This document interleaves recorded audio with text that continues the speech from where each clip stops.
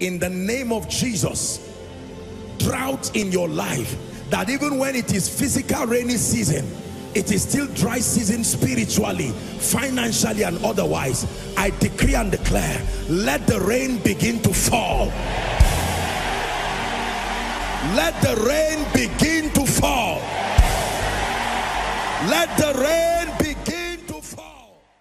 You're welcome to another spirit-filled message on Christocentric Message. If you're new to this channel, I would entreat you to hit on that subscribe button and then to like this video. As well, I would want you to share this message across, because we believe that as this message is coming forth, it's going to bless you. Graces are going to be imparted unto you, and then God is going to visit your home. Thank you for watching. Stay blessed. We talked about how that is the desire of God for us to prosper. Psalm 35 verse 27.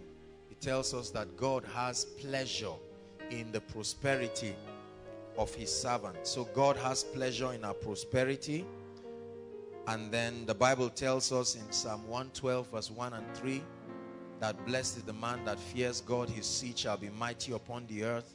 You know, wealth and riches shall be in his house. Hallelujah. We define financial prosperity as freedom from poverty, lack, and the negative effects that come with them. I'm just doing a quick recap.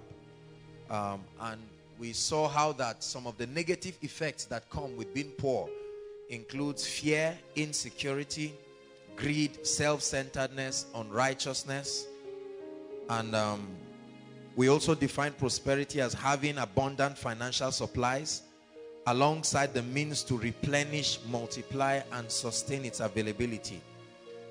We define poverty as a perpetual state of lack and insufficiency of financial resources, often characterized by lack of productivity. Hallelujah. And we established the fact that the church has greatly suffered in this area, largely because there have been incomplete teachings about prosperity. Either an emphasis on the spiritual side to tithe and give and expect blessings, or people have gone to the other side into materialism and carnality and this lust for money. Both of them are wrong. Hallelujah. I told us how that many pastors do not have financial literacy, and how that the church is also an institution. An institution is a platform for the transference of knowledge. There are many well-meaning pastors. They are anointed. They love the Lord. They are born again. They are very sincere people. They love the sheep of God, but they lack financial literacy. So when it comes, they either do not touch on that subject and leave people to just guess whatever they feel about finances, or they touch it, but they limit it to what they know. And usually it's just tithing and offering, and they stop there. And so the general teaching to the congregation is tithe and give and then expect blessings. And there are so many people in the body of Christ, favor comes, but lack of financial literacy and the formula for wealth keeps driving it out of their lives. Right? And I told us that many preachers do not even know why they are wealthy. They think they are wealthy because they are preaching the gospel. That's not true. You will know at the end of the teaching tonight. Praise the Lord. And so we seek to, in this series, go direct, straight to the point. That's why I'm not even talking about tithing and giving and all of that. We have been able to touch that. I want to believe that the average committed person in this place already has this foundational knowledge about tithing as the key that opens the heavens and so on and so forth. I want to teach us something that anyone can use and be rich, not just a preacher. The gospel of prosperity we are teaching in Nigeria will only make a preacher rich. If you are not a preacher, you will not be rich from it. What I want to teach you will make anyone, I don't care what the situation is. Hallelujah. Praise the Lord. And so we considered a few things why so many people are poor. In the last discussion that we had, we said how that they have not decided to be wealthy. They do not have a goal to be wealthy, a clear goal. Lack of understanding the real formula for wealth and abundance.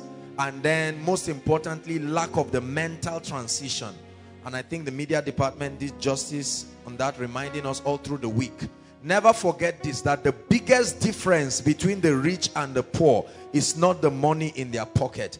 The money in your pocket is a receipt for having a healthy mindset or otherwise. This money, the naira, is only a physical expression. Praise the Lord. Just a physical expression.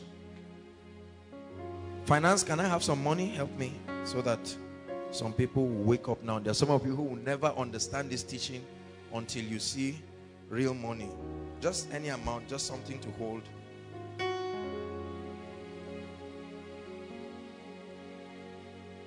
And then we considered the myths and the mindsets that keep people poor. I taught us how that there are mentalities, there are sayings, there are cliches that have been accepted in our society that keep people poor. Number one is that, I'm just doing a quick recap. Number one is that money and abundance is carnal, evil, or unnecessary. Praise the Lord. There have been this illusion, this teaching, okay, thank you very much. There have been this teaching, this illusion that money and abundance is carnal. Please don't let anyone fool you. Money is very important. Say it. One more time. If you ever trivialize the importance of money in your life, you will pay for it dearly. By the grace of God, I love you too much to lie to you and to spiritualize out the importance of money. Finance is very important to the quality of your life, to your assignment, and to the advancement of the kingdom. Say one more time, money is very important. The Bible never says money is the root of evil. It says the love of money. And the word there is eros, lust for money. The kind of ungodly passion to seek money that will take you to hell. That's what the Bible says is evil. It never said money is the root of all evil. Hallelujah. Myth number two, if God really wants me rich, he will make me rich. Another wrong mindset. So many people justify their poverty as being the will of God. And sadly, many of our elder ones, our lovely parents, lovely fathers and mothers, most of them, their generation grew with that illusion of the exclusive sovereignty of God. The meaning of that is God is sovereign. He does whatever he wants. Human beings have no contribution to the outcome of their destiny. So we have agreed, and most of our parents transferred that mindset to us. Praise the Lord. Wrong mindset. If God really wants me rich, he will make me rich. If God wants you to bath, he will bath you. If God wants you to go to school, he will take you to school. No, no, no. We have common sense in every other area except finances. When you are hungry, God does not open the fridge for you. He grants you life and energy. And you take advantage of that energy and you go and open your fridge and feed yourself. Right? Understand this. At every point in your Christian journey, there will always be a role you have to play in determining the outcome of your destiny. Bishop Oyedepo said, every Christianity that makes God absolutely responsible for the outcome of your life is an irresponsible Christianity. There will always be a part to play if you be willing and obedient. If there is good in the land, but if you are willing and obedient. Hallelujah. So that's the second myth. Myth number three, which has brought a lot of deception to the body of Christ, is that tithing is the one and only key to abundance. How many sincere preachers, godly preachers, lovely, wonderful, God-fearing preachers have misled millions of people in Nigeria into the illusion that the moment you are tithing, that is the one and only thing you need to do and everything will change automatically. I am telling you this by the word of the Lord. That's not an accurate teaching. It's a sincere teaching, but it's not true. If that were true, I guarantee you that 90% of the Christians around who have been faithful tithers would have had their status changed radically. Is that true? Tithing is the law of open heavens. It opens your heavens so that everything you do under that open heavens prospers. But that's not the only key. He said, I will give you the keys of the kingdom. Not the key. Keys. Meaning tithing and giving, as powerful as they are, the keys that release the treasures from the realm of the spirit. But we must sustain the technology and the formula to make it manifest here and now in our lives. Say amen. Myth number 4. That's the one you find around so many people in our society today. And I believe some of us were shocked. I remember one person talking to me, I think over last week or so, and he said he was surprised when I mentioned this. If I can just have a business idea and capital, I will be rich. It's a lie. Tell your neighbor it's not true. Turn to your neighbor and say it's not true. Many of us think the reason see many people still laughing. They are still reminiscing on the seriousness of what I said. It's as serious as what I'm saying now. All I need is 20,000 and I have that small shop, or I have my fura or yogurt, my stand, or I have whatever it is. So many people believe that this is all they need. Give me this plus the business idea I have and I am rich. I can bet you with my life. I can bet you with my life that you will not be rich that way. You will enjoy money for a few weeks or months or highest a year and crash back to where you were. I have tried this too many times with people. Too many times. Businessman, sit down quietly this night and listen. There's so many people moving around. I'm a businessman. I'm a businessman. What do you really need? Capital. Oh God, it's not capital. No, sir. No, sir. I prove you wrong 1,000 times. It's not capital. I'm not daft. I know what I'm saying.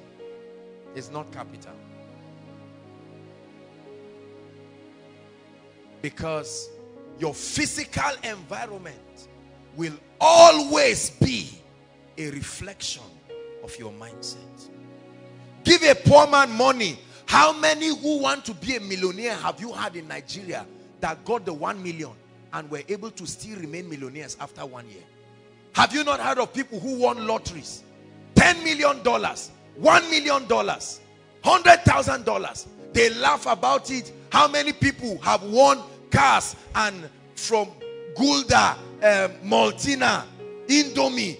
They stand on your television screen and they snap them with the money. Few months later, their mindset has eaten everything in their physical reality. Because until the adjustment takes place here, nothing you do physically will supplement for a wrong mindset. Are we blessed? So the biggest difference between the rich and the poor is their mindset. The biggest difference. This is a receipt. If I buy this gadget, they will give me a receipt. The receipt is a sign that I have bought it, not a sign that I will buy it. It's a sign that I bought it. Look at me.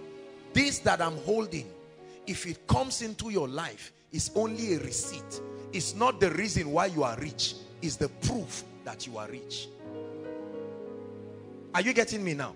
Physical cash coming into your hands is not the reason why you are rich. This is the receipt that you are rich.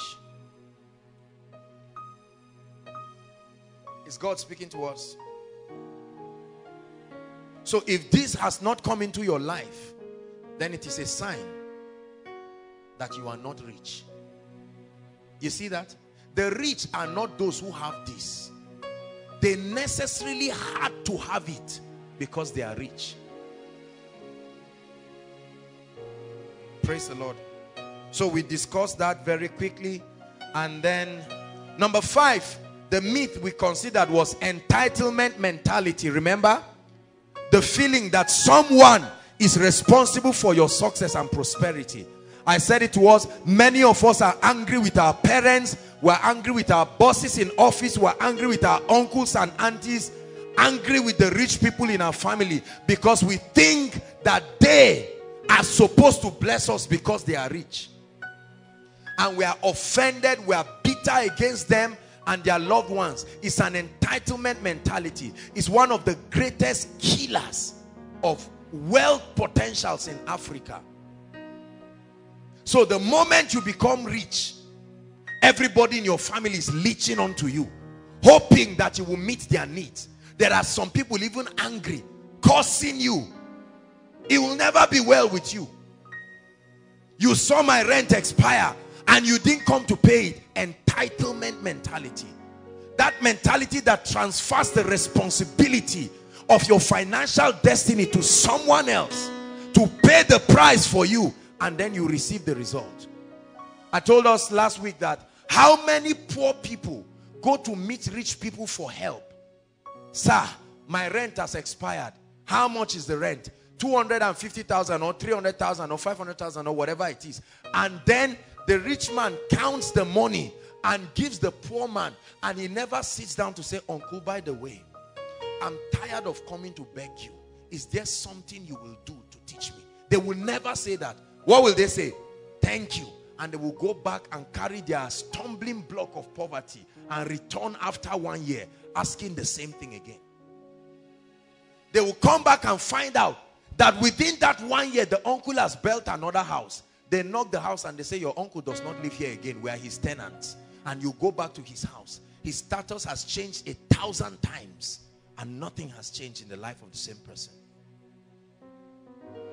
Praise the Lord. Is God helping us? So that very wrong mentality. And then we stopped at how to be wealthy. I was teaching us directly, straight to the point without ambiguity. How do you become rich? Number one, you must decide to be wealthy. I told us that. Many people do not decide to be wealthy. They hate poverty. They wish to be prosperous, but they never decide to be wealthy. The difference between a wish and a decision is that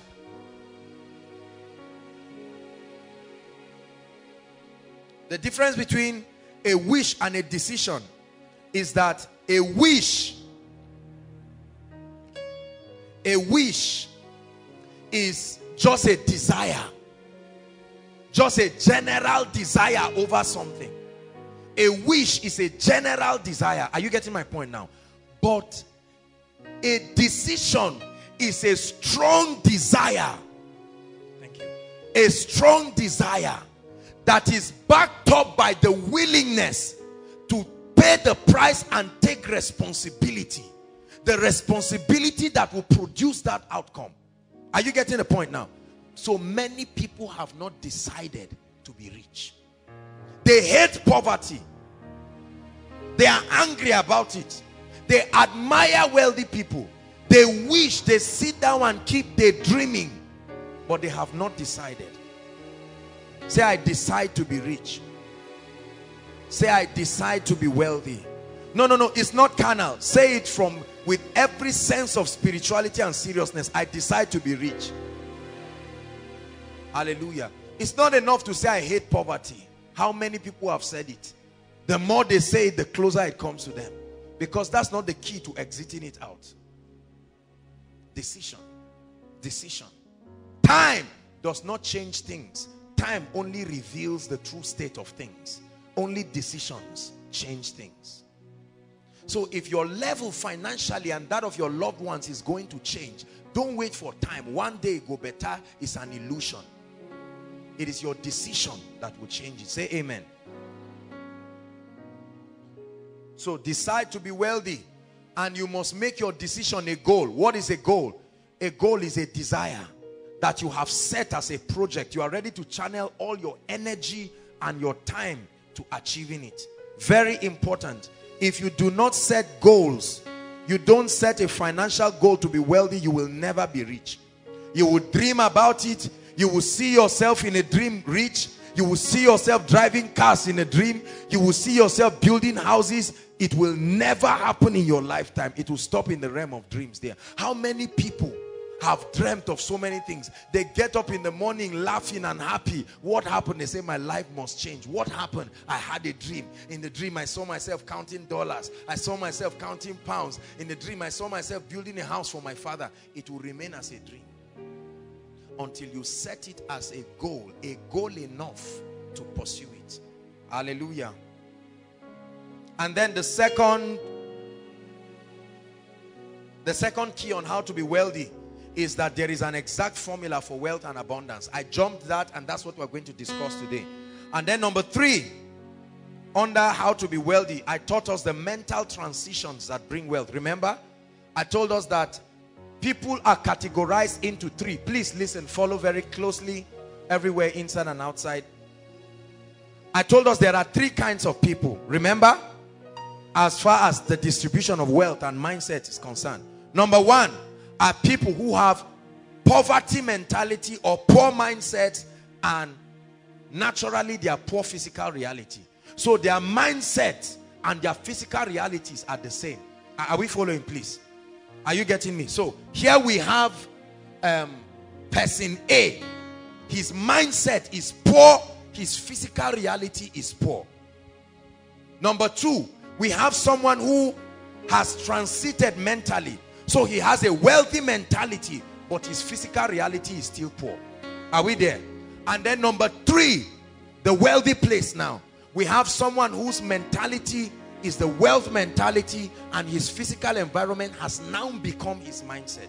And I told us that every one of us can find our financial positions in these 3 illustrations. Most of us, really, most of us have poor physical realities. By poor, I don't mean you are begging for food, but there is that state of perpetual insufficiency where people think about money, they worry about money. Look at pastors, every service is money, money, money, money, money. You can settle the issue of finance and face more important issues. Finance is not the most important issue.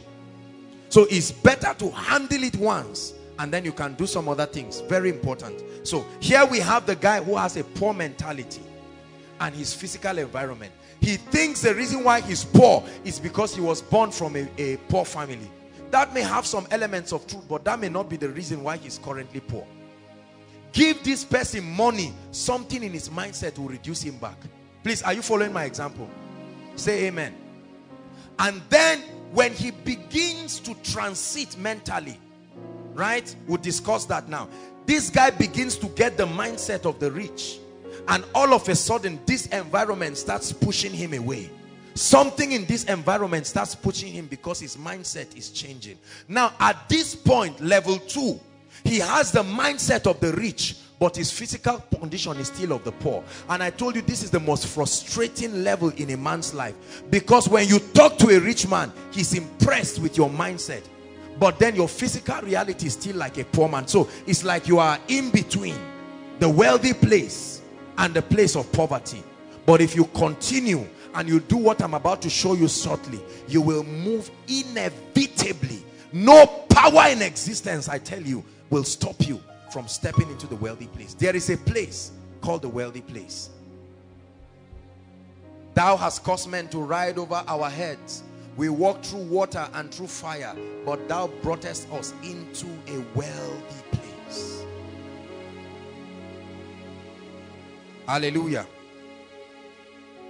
So let's start off tonight's teaching. Thank you, Jesus. I'll start tonight by examining the mindset of the rich versus the mindset of the poor. Write it very quickly.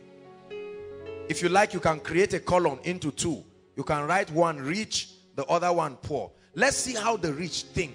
Let's go into their minds and see how wealthy people think. Since we have established the fact that the prosperity of any man is not just from the physical money that comes, but the quality of his mental transition. There is a way that the wealthy think. There is a way that the rich think that brings financial resources to them. And there is a way that the poor think. Are you ready now? So we are going to be contrasting.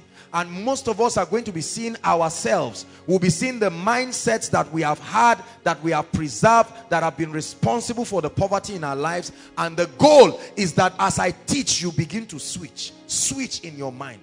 The moment you see yourself in that category of the poor, you must begin to have a determination to change. Praise the Lord. You make all things new. Yes, you make all things new, and I will follow you forward. That's what he's doing in our minds right now.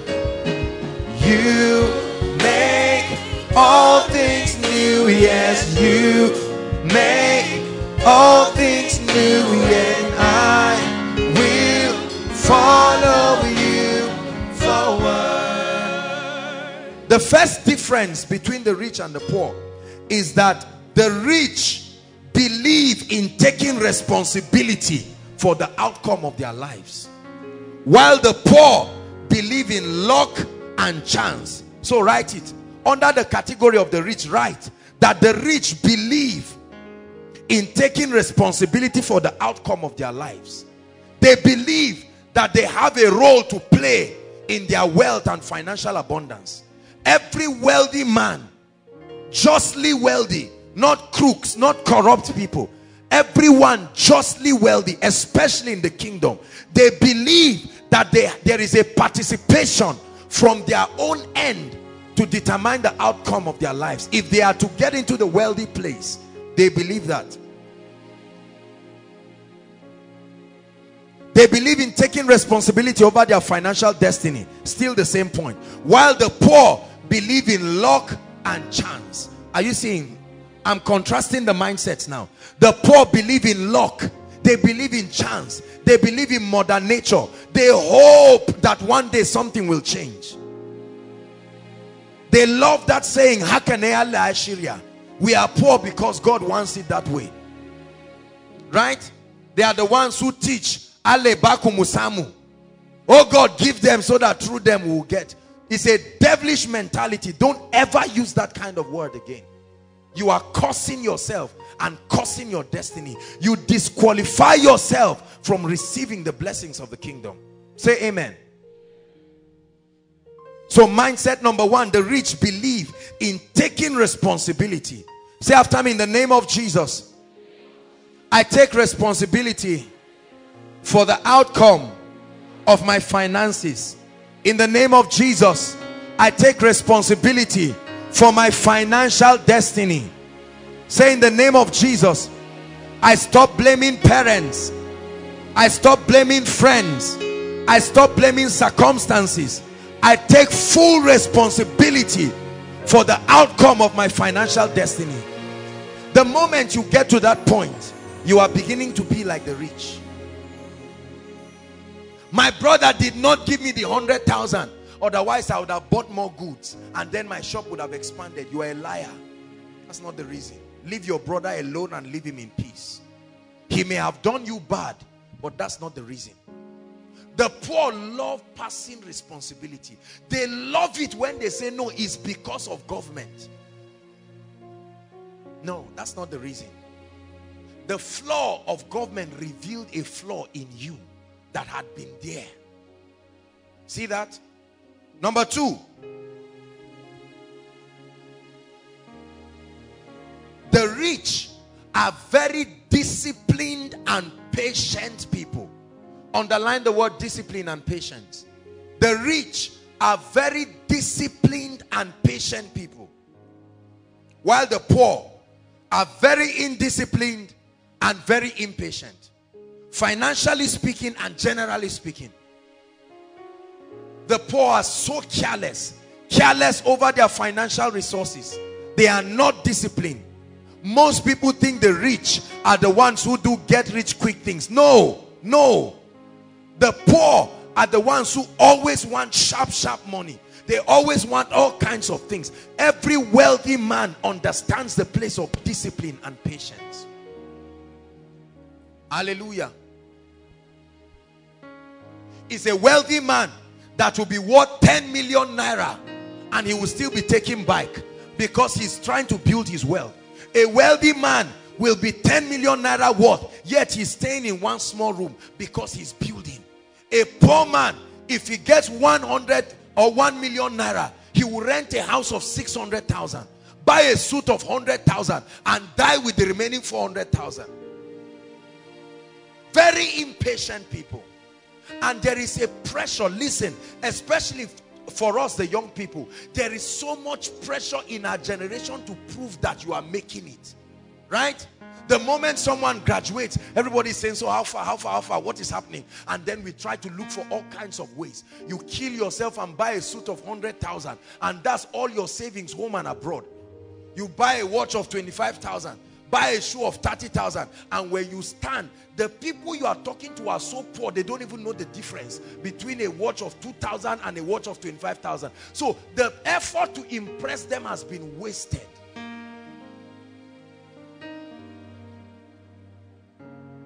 Hallelujah. The rich are very disciplined people. Very disciplined. They don't waste money. Go to the restaurant and see the way the poor eat. You will be shocked. You will think they just won a lottery. Madam, eat there? Yes. And you say, bring it. And they eat carelessly and foolishly and they spend all the money. When their friends come in, guy, how far now? I sit down, don't worry, I will arrange things for you. This is a poor man. Look at what he's doing. That one is not just giving, it's called financial carelessness. Are we learning something? And then he finds out that money is running away from him perpetually. Number 3, the rich and wealthy believe in the law of process. They believe in the law of process. They know that it takes time to build wealth. Wealth, true wealth and prosperity is a function of time. The rich believe in the law of process. The poor always want results without process. That's why they get into all kinds of things. That's why they are deceived and swindled around. They get into all kinds of things because they are poor. From the mind, not from their business, from the mind. The poor like processes, they like results without process. So you meet somebody around the park and the person calls you, right? Like we have many in our society. We've had so many stories of those people. They call you around, they act as though they are strangers, or they send you an email. You have just won $2 million US or 10 million, and you are not even afraid to read the mail. You open it and smile, and they write there, they say, don't tell anybody. And you keep quiet. You call your friend and say, it's miracle service. The prayer is, it's not miracle service. You are about to get into trouble. How many people have been swindled of their hard-earned money because of getting into schemings? Let me tell you, anything that does not subscribe to the law of process, run away from it. Breakthrough comes instantly, but preparation for that breakthrough takes time. It is the manifestation that is instant, not the preparation. In one day, you can become a millionaire, but after a season of preparation. Are you getting the point now? You don't prepare one day. No, sir. No, sir.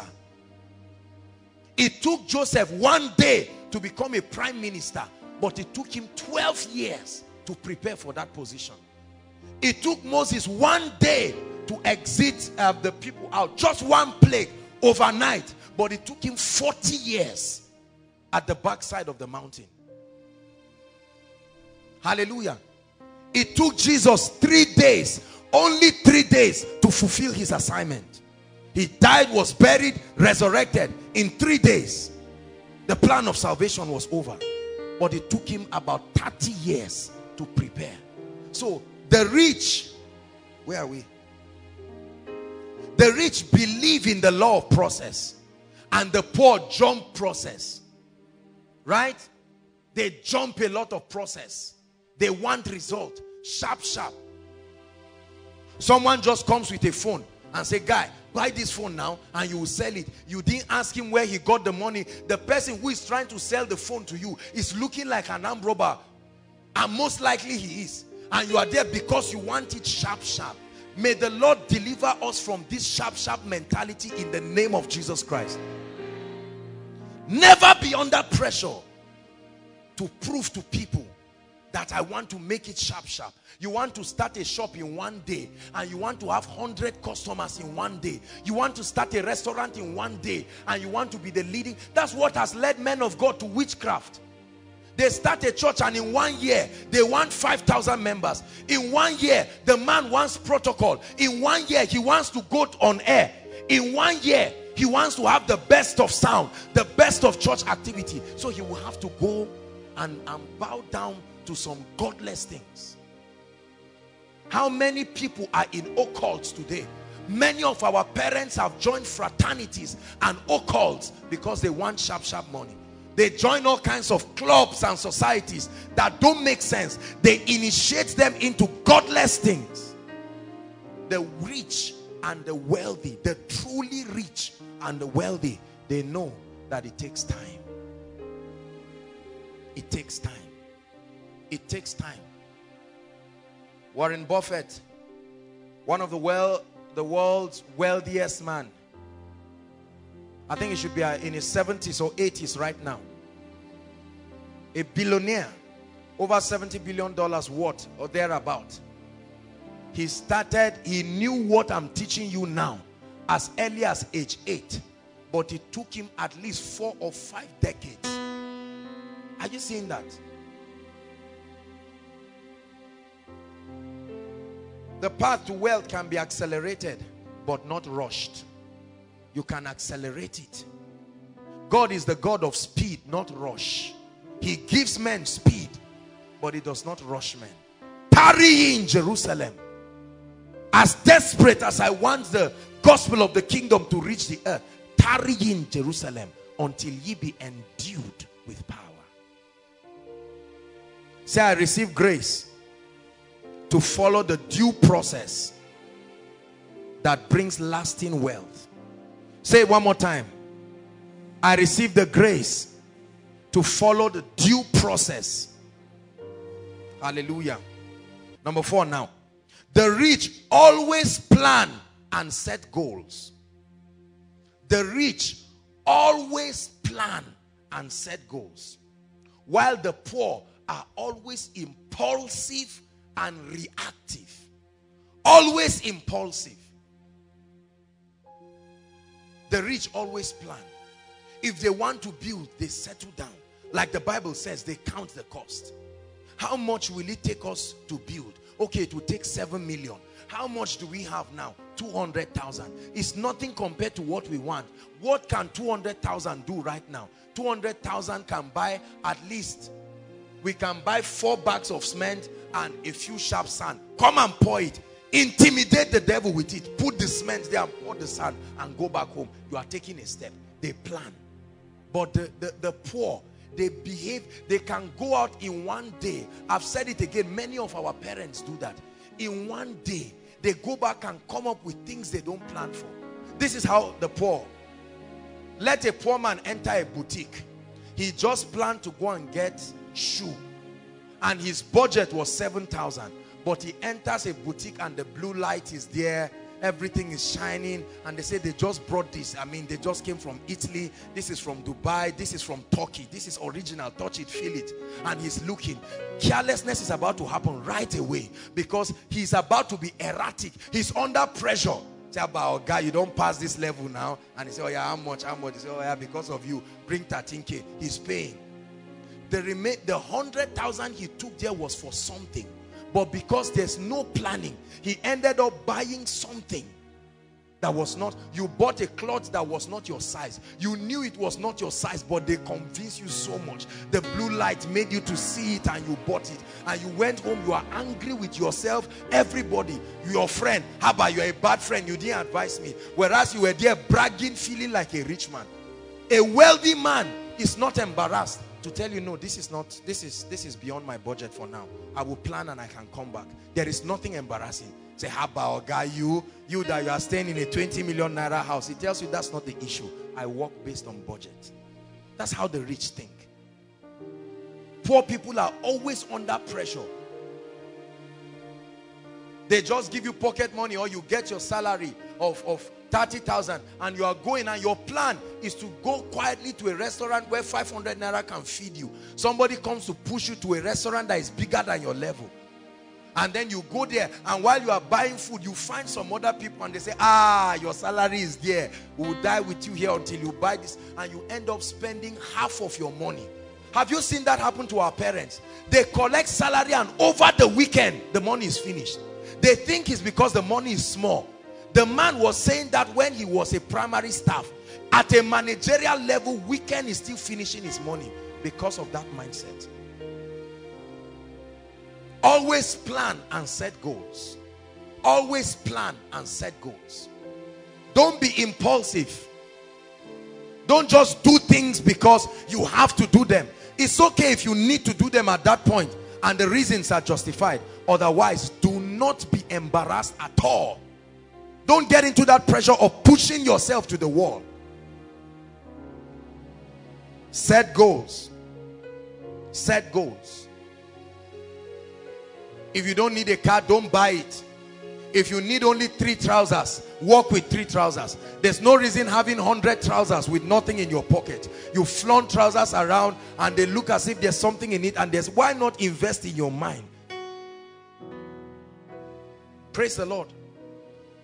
I've told us again and again in this place, stop trying to look rich. Pay the price and be rich. There's nothing honorable about trying to look rich. Pay the price and be rich. You can see a wealthy man, especially here in the north. You can see somebody who is a multi-millionaire and he can just wear his jalabia and wear his pants and just be smiling. No pressure. He can even enter a golf to the bank. Whereas the poor man collected loan of 7 million, bought a car of 5 million, rented an apartment of 2 million, and will spend the rest of his life paying that debt. And the poor man just enters. There's nothing, and he just enters. How are you? You see him using a simple phone. Whereas somebody, you ask the person, how much is in your account? 500 naira. How much phone are you using? 130. iPhone what? 6. You just bought it. It just came out and you bought it. Nobody to communicate to because you don't have any collection of rich, sensible people. Who are you sending a mail to? How is the mail going to increase your worth? Hallelujah. Say, I refuse to be under pressure. I set goals and I work with goals. Hallelujah. Number 5, the rich see challenges as opportunities and stepping stones. Oh, how powerful. The rich see challenges as opportunities and stepping stones, while the poor see challenges as stumbling blocks and obstacles. Very powerful psychological difference between the rich and the poor. The rich, every time they see challenges, number one, they never call them problems. Rich men never say problem, they say challenges.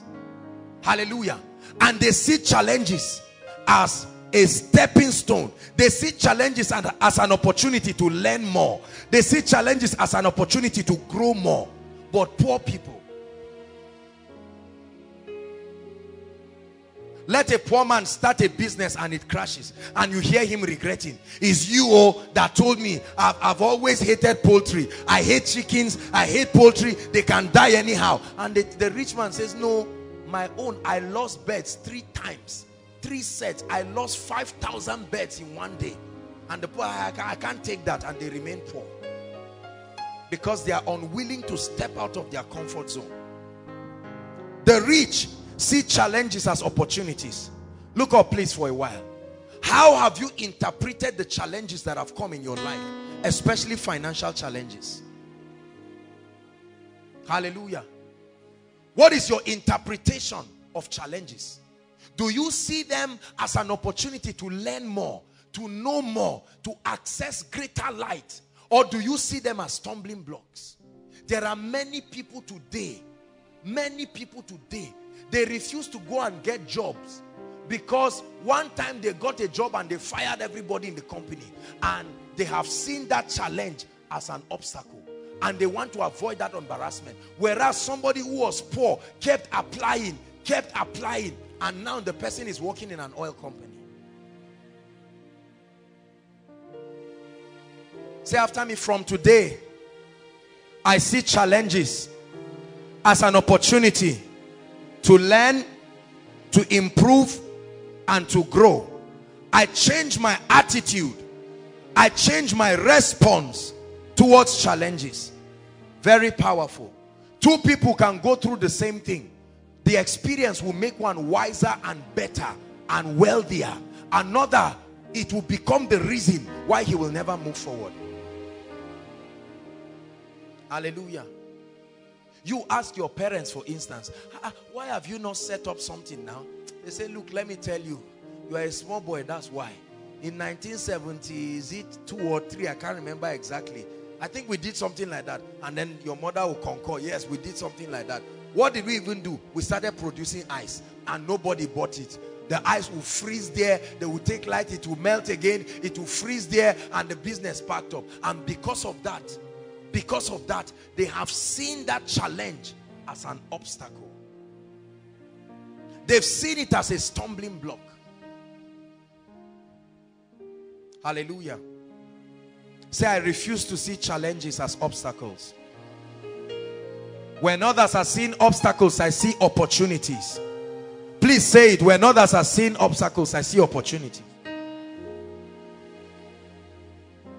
Your attitude towards challenges is what will determine whether that challenge will kill you or you will rise above it.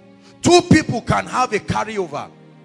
Two people can have carryovers. For one, he just looks and says, so this is how my life will end. So I'm truly dull. That thing they said is not a lie. I'm seeing the proof right in front of me. Whereas somebody looks and says, there's no problem. This is a challenge. I will come back and I will give it to life. Because of this thing, I will establish a university in the future. I'm on my way coming. I may cry right now, but I see it as an opportunity to rise. Whereas for somebody, he looks and says, if you like, call me a dullard, you are right. Are you getting what I'm saying? Two people will be intimidated and affected by armed robbers. Armed robbers will come into a street and rob every house. Is that good? No. But I'm saying they rob the house. They seize jewelries, seize everything. 2 years after that robbery, one family has renovated their house where they broke the glass. They have improved on it. The armed robbery gave them an opportunity to renovate the house. Have you seen people like that? The door that they broke, they now brought security doors. Whereas one neighbor is still angry, using banana leaves to cover the place where they did the stealing, and still angry. You see him tie it and say, everybody that comes to the house, they come. This is where this idiot came and stole our money. 2 years afterwards, he has seen that as an obstacle. Are you getting what I'm saying now? He has refused to move forward. Whereas one has used the opportunity to renovate his house. Your attitude towards challenges will determine whether you will use them as ladders or they will become a load that will destroy you. Say after me, in the name of Jesus, I change my attitude towards challenges. Say it again, in the name of Jesus, I change my attitude towards challenges. Someone was fired. 2 people were fired. For one, it became the beginning of the tragedy of his life. 10 years after being fired, he became a miserable man, turned into a miserable husband, turned into a miserable father, and the list goes on and on. For someone, the moment they fired him, he said, no, the owner of this company does not have 2 heads. I will make up my mind. And in 3 years, he's already employing 100 people. Attitude. I know so many people who were fired and they went back to their boss after 2 or 3 years. They said, thank you for firing me. It was the best thing that happened to me. the giant in me was sleeping. That firing letter did something to me. I got interested in the issue of finances when they wanted to lock us in the prison when we could not pay the sound. Right? Sometimes challenges can be a gift, brothers and sisters. It will shake you. The day the landlord says, come out, and is packing your clothes out, and you're saying, oh God, don't embarrass me, I will go, but just wait, in the night I will run and give you your key. And he says, no way, this morning, here and now, carry your pregnant wife and your twins and go out of my house. And you are embarrassed, and you are moving with your wife pregnant and twins, and people are saying, look at irresponsible men. How can this man, the twins, and then the woman is still pregnant? Sometimes it will take you to the cave of Adullam like David, and that's where you begin to sit down and say, look, something is wrong.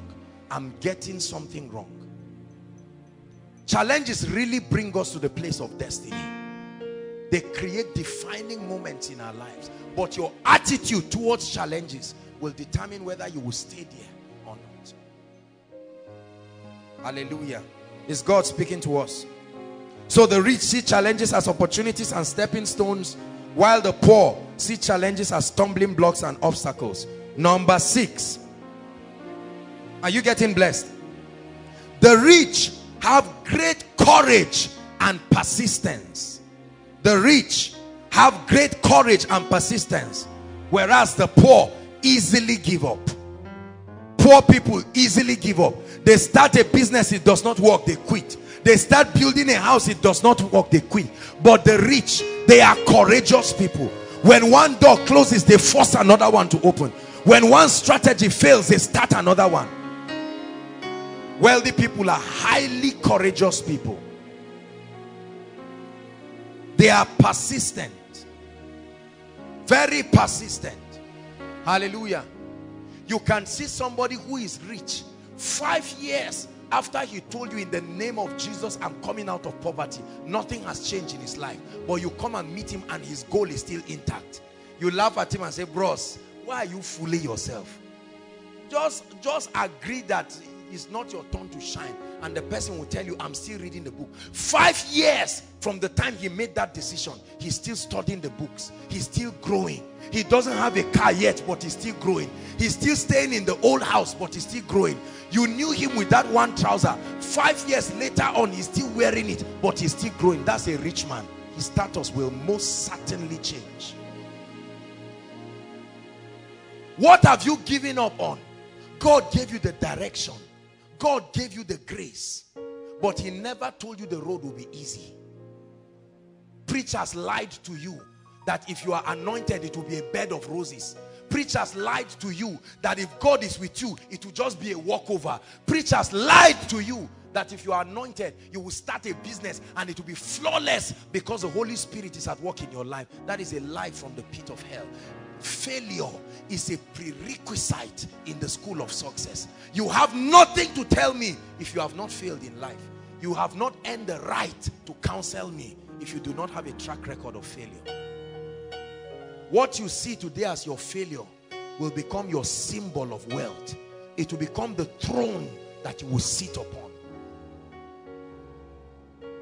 Rich people have failed. You cannot imagine. You cannot imagine how many times they will start 10 businesses, all of them will fail. They will do a lot of things, it will not work. But persistence and courage. When everybody is criticizing them, they are busy working. When everybody is saying, why must you keep doing this?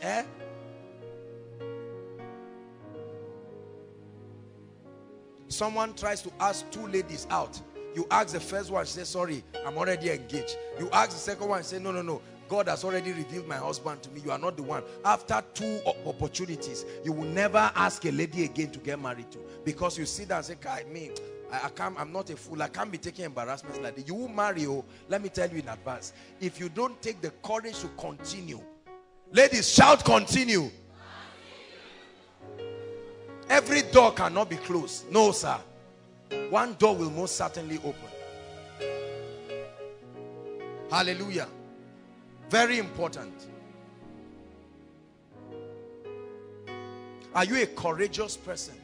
Are you persistent over your goals? Or do you just give up easily? I refuse to give up. In the name of Jesus. You're a pastor here, you started a work and it looks like nothing is happening and you are truly called, but you are about to give up. You're a businessman about to give up. You're a family man about to give up. Refuse to give up. And I tell you, at the other side of your pain is celebration. Like a woman, right? When she goes in to deliver, there are times she may want to give up, and the midwives and the nurses are encouraging her and telling her, don't worry, don't worry. Say, is it like that for every woman? No, it's only me. They say it's like that. Just give up. Don't give up, for instance. And then they continue motivating her, and finally the baby is out. Sometimes she may need to go through CS. As painful as it is, the baby still comes. The Bible says, do not be weary in well-doing. It said, for we will reap in due season if you faint not. But if you faint, you will not reap. Say, I refuse to faint. Let me give us two more and then we'll move to the formula for wealth. Hallelujah. Ready? Number 7. The rich are great risk takers, while the poor are always afraid to take risks. Wealthy people are great risk takers. They step out of their comfort zone and they walk on water. If I perish, I perish. If I fail, I will learn from it. If I succeed, let God be praised.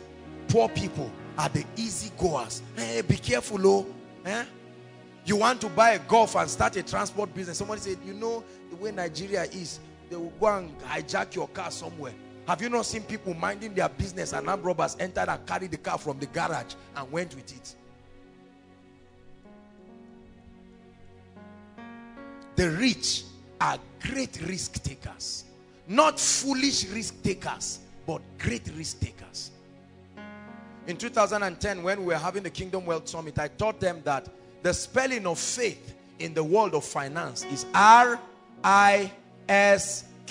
Spell it. R-I-S-K. When you are spelling faith in the finance world, that's how it is spelled. You must take risks. You must take risks. Not foolish risks, but you must take risks.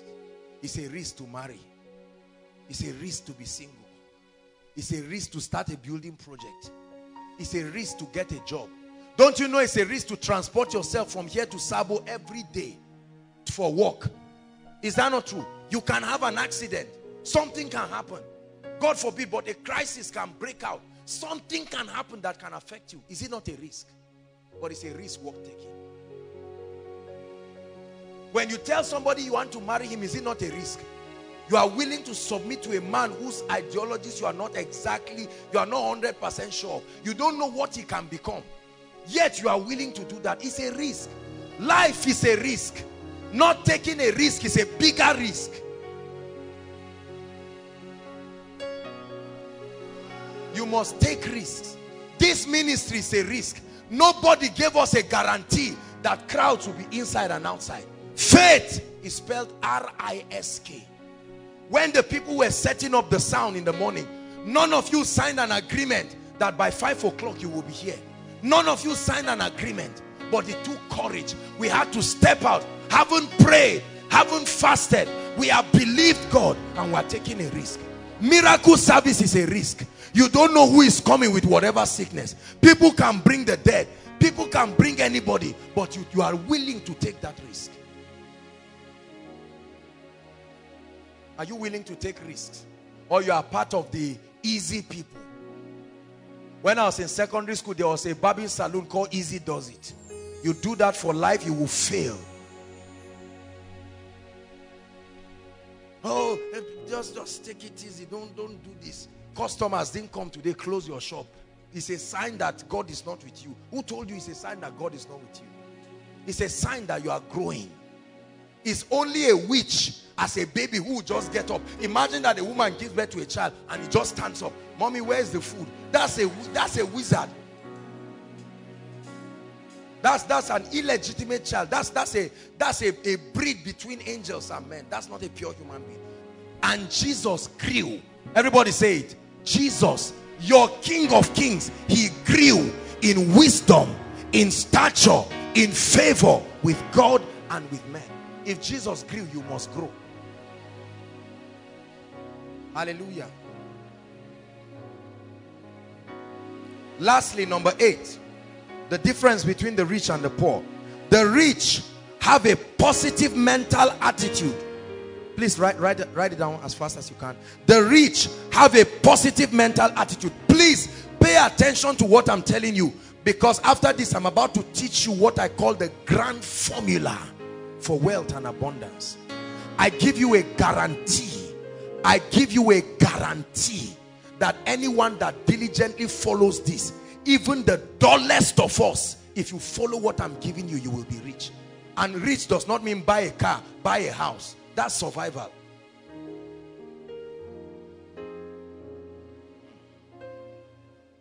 The rich, write it down please, have a positive mental attitude towards the opinion of others.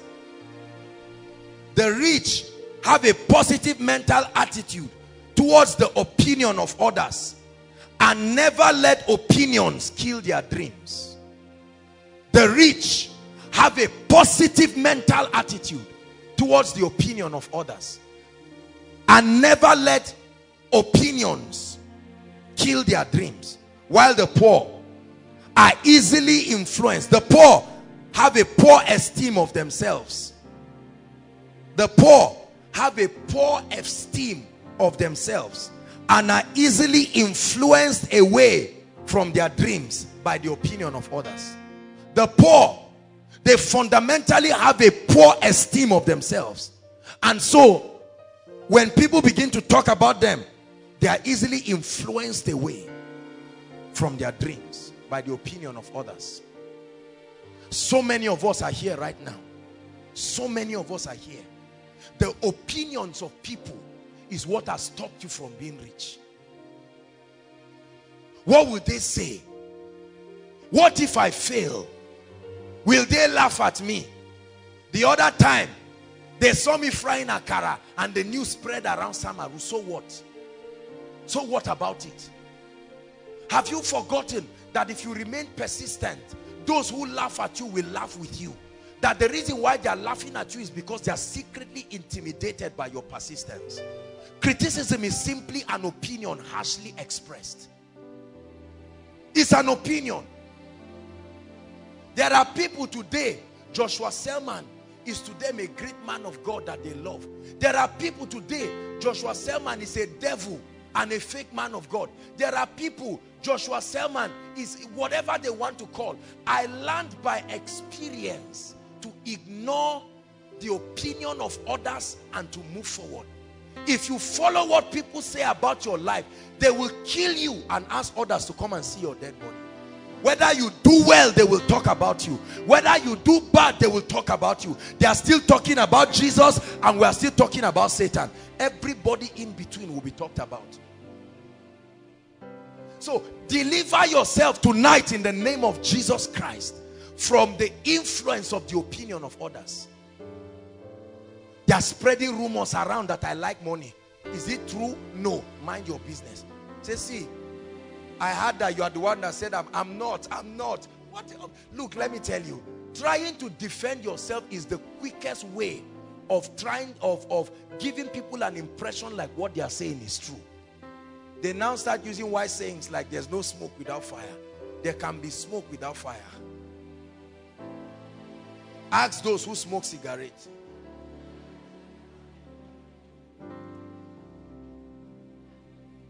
Status is changing. There's no more decline. I'm on my way to better days. Sing it one more time. Status is changing. There's no more decline. I'm on my way to better days. I'm on my way. I'm on my way. On my way. On my way to better days. Better days. On my way. On my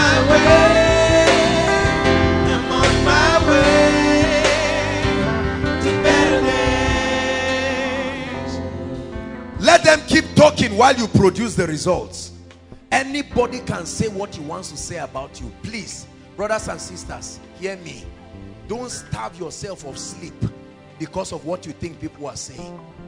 Can I tell you something? No matter what people say about you, the world is full of troubles. Very soon they will forget about your issue. Another issue will come and supersede your issue. So you can as well let the sleeping dog lie. Are you getting what I'm saying now? If a lady runs here right now and says this baby is Joshua Selman's baby, I've told people I will only ask one question. Online? How did you get pregnant? Online? Are you getting me? Not that I'll sit down and say, hey, I need to gather a committee now. My reputation is at stake. I'm a dead man already. Let the one who sent me defend him. If he's comfortable with it, fine and good. I will never starve myself sleep. Because he say, I called you, you didn't pick. That's how all men of God are. That's your opinion. Am I like that? No. So I go to bed. Learn to frustrate useless opinions in your life. Mama, this and that is a wicked woman. Every time we come to fetch water, the way she looks at us, are you wicked? No. So mind your business. But you start running around the whole new extension telling everybody, how about you, ma? You know, am I wicked? Is it not me that gave your child school fees? No, no, no, no, no. Save yourself all that nonsense. Rich people have a healthy mental attitude. Don't think they will not talk about you. Just like you have spoken about others. Let me assure you, your turn is coming. When you see someone gossiping and talking, just pity him and nod your head, because his own is coming, good measure, pressed down, shaken together. Yes, for sure. You have not started a church and you are criticizing every man of God. Must it be like this? Must it be like that? The day you start a church and for 2 months you are looking for one volunteer to be part of your ushering team, at that point you will know it takes grace, leadership, wisdom and audacity. When you see preachers preaching and you see men of God standing up to concur to what they are saying, they can relate with it. Are you getting the point? When you fast and pray, the gentleman stood here to give testimony and he said it's not easy to stand here. You think it's easy to stand here and jump around until you come and stand here. You won't know whether you hold the mic with your left or right hand.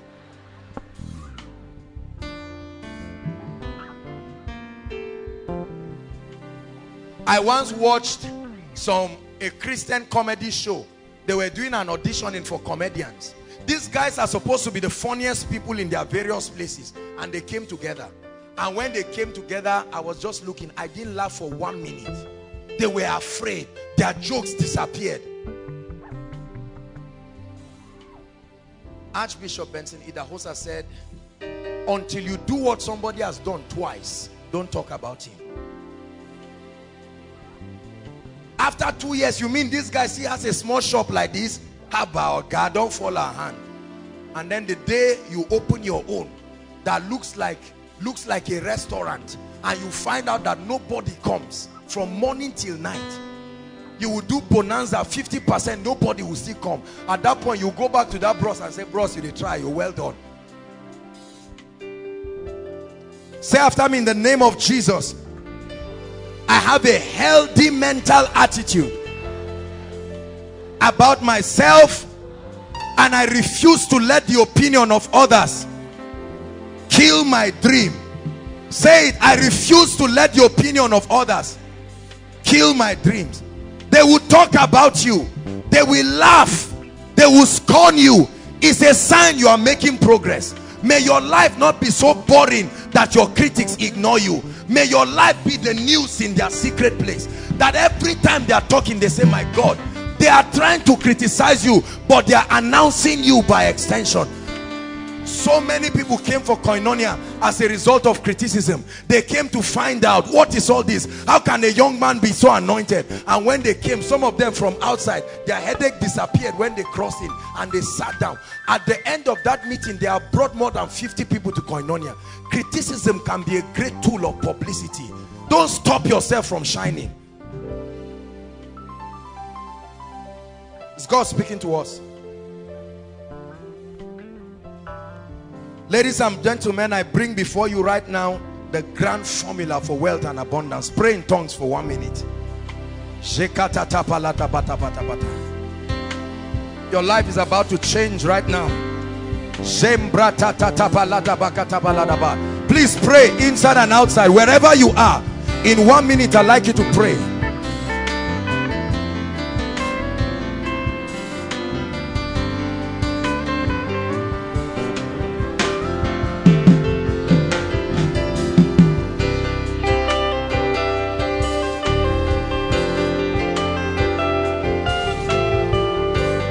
Hallelujah.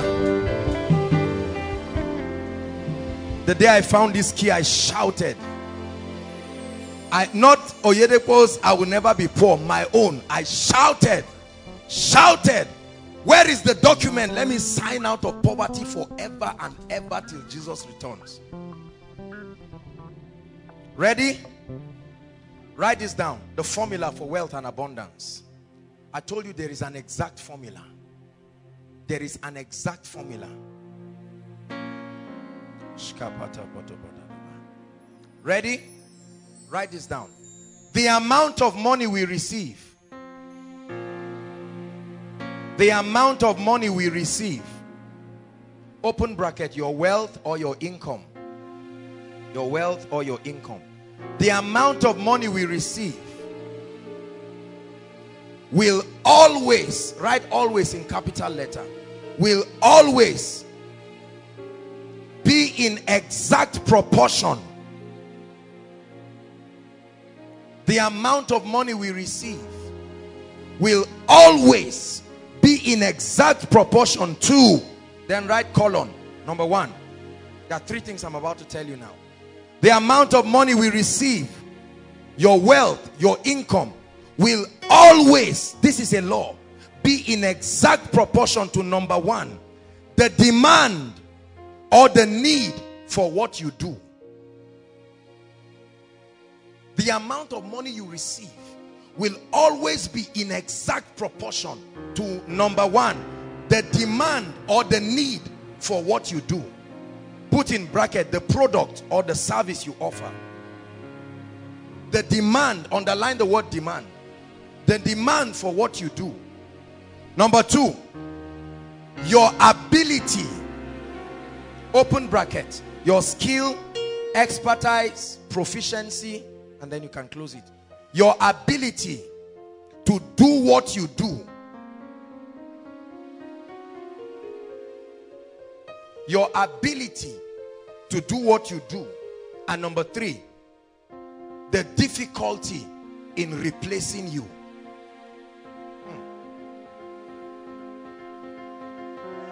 The amount of money, listen, the amount of money we receive, this is a law. Please listen, I'm giving you a key that will set you free forever. The amount of money we receive will always be in exact proportion to number one, the demand for what you do. Number two, your ability to do it. And number three, the difficulty in replacing you. Look at what you just wrote.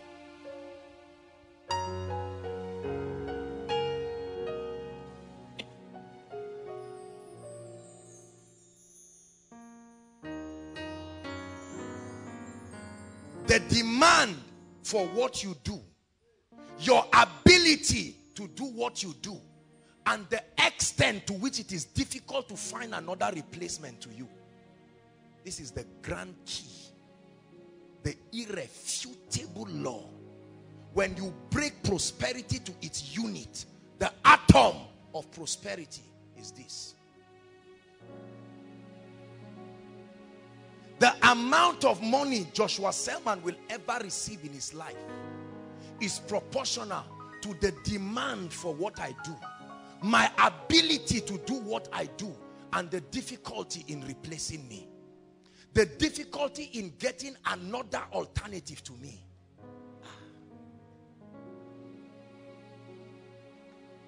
Let's take it one by one. Number one, the demand for what you do. This is the formula for wealth, brothers and sisters. I searched and I found it. Every millionaire I studied, every billionaire I studied, every wealthy family, every wealthy church, every wealthy business, subscribe to this formula.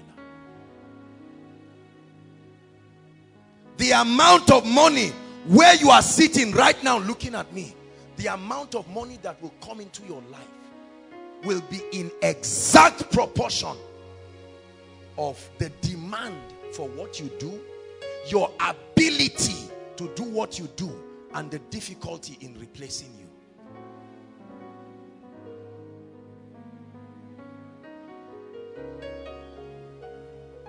Write this down. Never try to provide a service where there is no notable demand for it. Never try to provide a service where there is no demand for it. This is what makes a lot of people fail financially.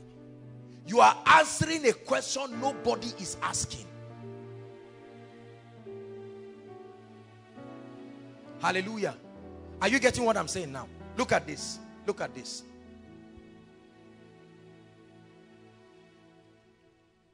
If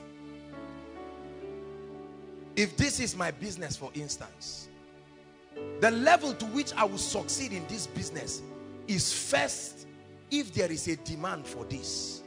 Is that true? If there is no demand for this, who will pay you for it? Nobody. So many people are starting companies and corporations without asking whether there is a notable demand for what you are trying to provide. The first key to wealth is to realize that you are only paid for something when there is a demand for it. If there are no children in a place, why will you sell Pampers? There is no demand for it. Are you getting what I'm saying? Never try to start a business. When you want to get a job, trust God to get a job in a place, a corporation, a firm where there is a demand for their service. Nitel in Nigeria is almost packed out because technology diminished the demand for their service. Are you seeing that now? When there was a demand, what happened? They were rich. They had money. Are you getting what I'm saying? Typewriters. Those who sell typewriters today, if they did not change, will they be rich? Because there is no more demand. Never try to provide any service when there is no demand. This is the reason why ministers have their churches full. Because there is a demand for what they are giving. They think they are rich because they are preaching the gospel. Hear me, Koinonia.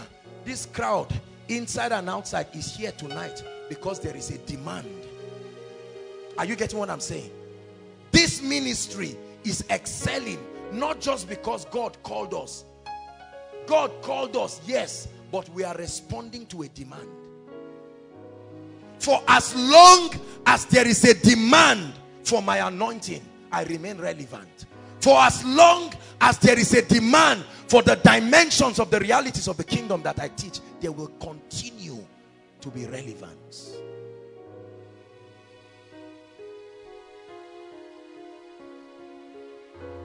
The amount of money we receive will be in exact proportion, not to what you do, the demand for it.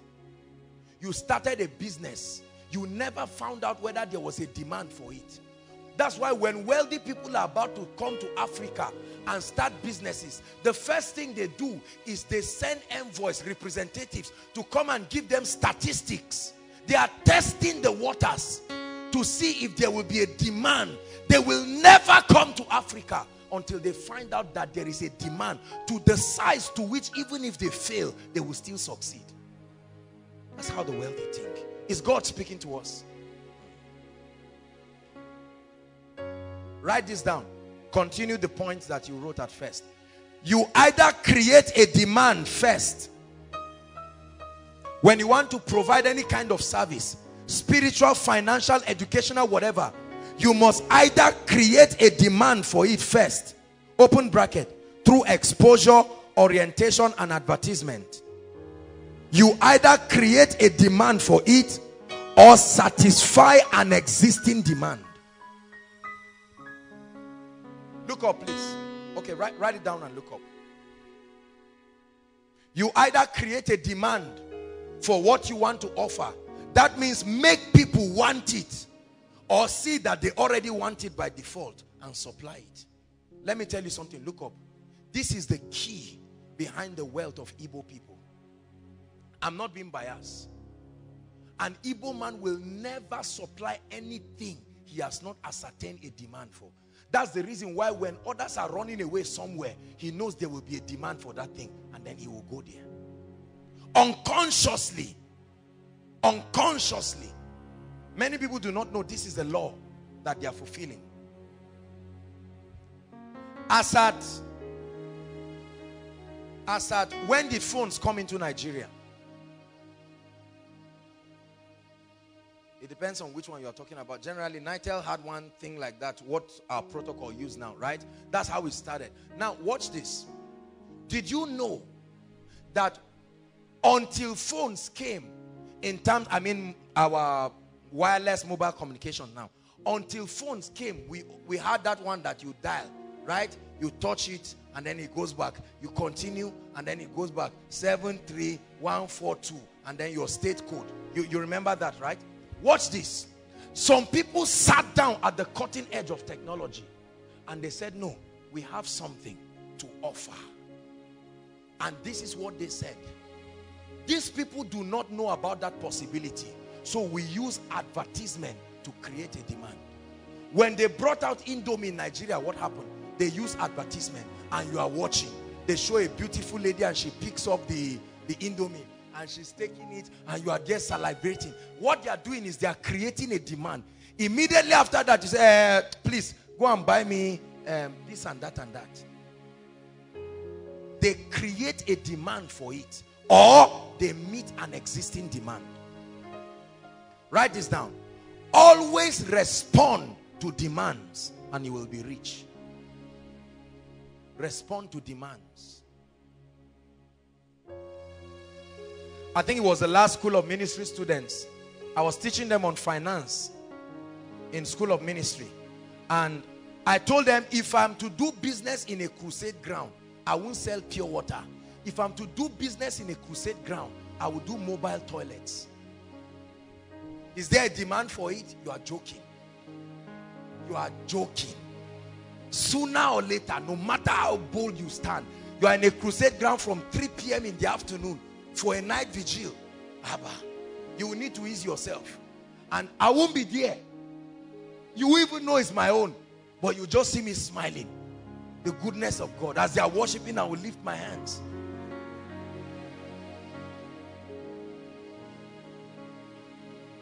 Because the amount of money that comes to me is dependent on the demand. So I look for the demand. What are they looking for so desperately that they will be willing to do anything? May God help you that you are not purging on that crusade ground. You would demand my service 1,000 times. And that's good for me. That's exactly the kind of atmosphere I want, as far as my business is concerned. It may look messy, but forget, the money is not dirty. You don't defecate on the money. Right? Are you learning something tonight? When a demand for a value or service becomes overwhelming, I want to give you a secret, a big secret right now.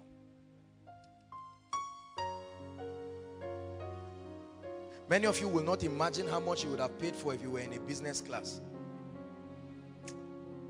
When a demand for a value or service becomes overwhelming or very high, listen, your wealth index grows faster and you can easily get back to your feet even when your business crashes. Let me explain to you what I mean. There is a way there can be so much demand on your product that even if you mess up, the demand is too high that you become too big to fail. Are you getting what I'm saying? Absolutely. Look at this. How many days did fuel go off in Nigeria? I mean, I know there are still pieces of scarcity, but remember the time when all the marketers went? Within 72 hours, Nigeria lost billions. It literally crippled them because of the huge demand for energy. Is that true? Huge demand for energy. There are certain values that when you provide, it becomes almost, humanly speaking, impossible to fail, because the demand is overwhelming.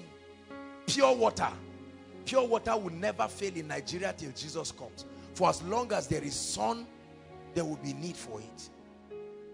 We drink water like camels in Nigeria.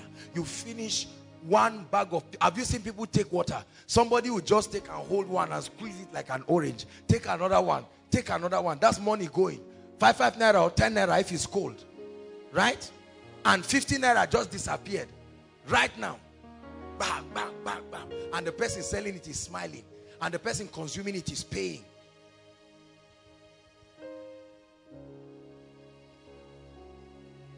Every day you must bath. At least, I believe. Yes. You should bath. I'm speaking to the wider audience, not just you. There are thousands of people full. Right? So the demand for soap will never stop. And the demand is so high. Every day is somebody's birthday. Photographers will never run out. Are you getting me? Restaurants will never pack out. If they pack out, it's a demonic thing. Because you are supposed to eat normally 3 times a day. If you are busy or you don't have money, at least once. If you are fasting, that's all right. Praise God. I'm showing you that so many people are poor because they have not responded to demands. Those who have responded to the demands are the ones who are rich. Because you will pay for anything you cannot do for yourself. It's a law. Whatever you cannot do. Guys keep paying in the restaurant every day because they cannot do it for themselves.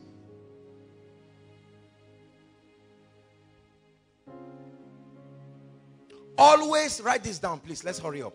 Always be absolutely sure that there is sufficient and sustainable demand for the value or service you wish to provide before working on providing it. I repeat, always be absolutely sure that there is sufficient and sustainable demand for the value or service you wish to provide before working on providing it. Never get to do something without ascertaining that there will be consistent and sustainable demand for it.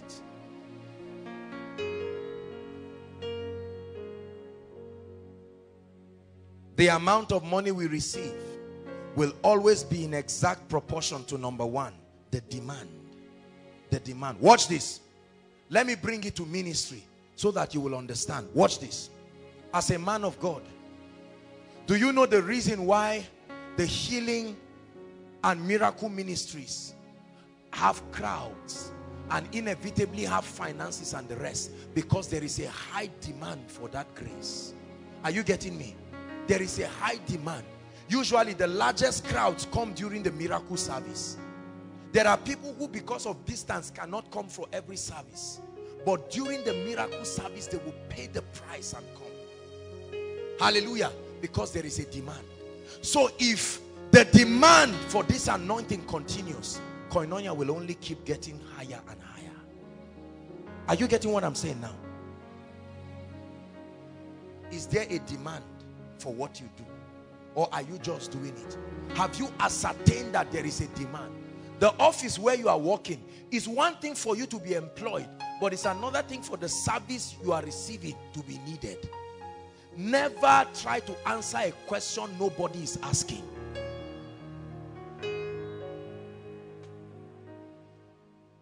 The second point, your ability to do what you do. We said the amount of money you receive will be in exact proportion to your ability, your skill, your expertise.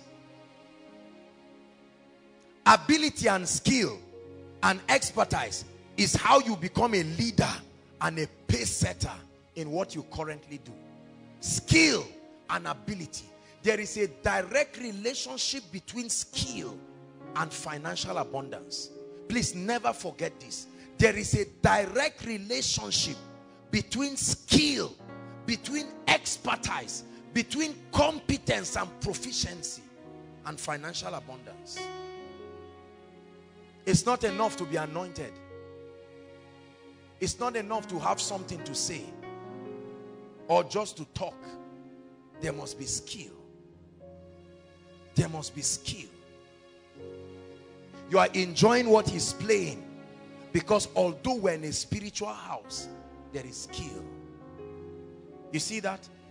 I'm preaching. You think I'm just talking until I break down the psychological implication of the things I'm saying. And you see all the things that are interplaying. In the midst of my sermon, you are laughing.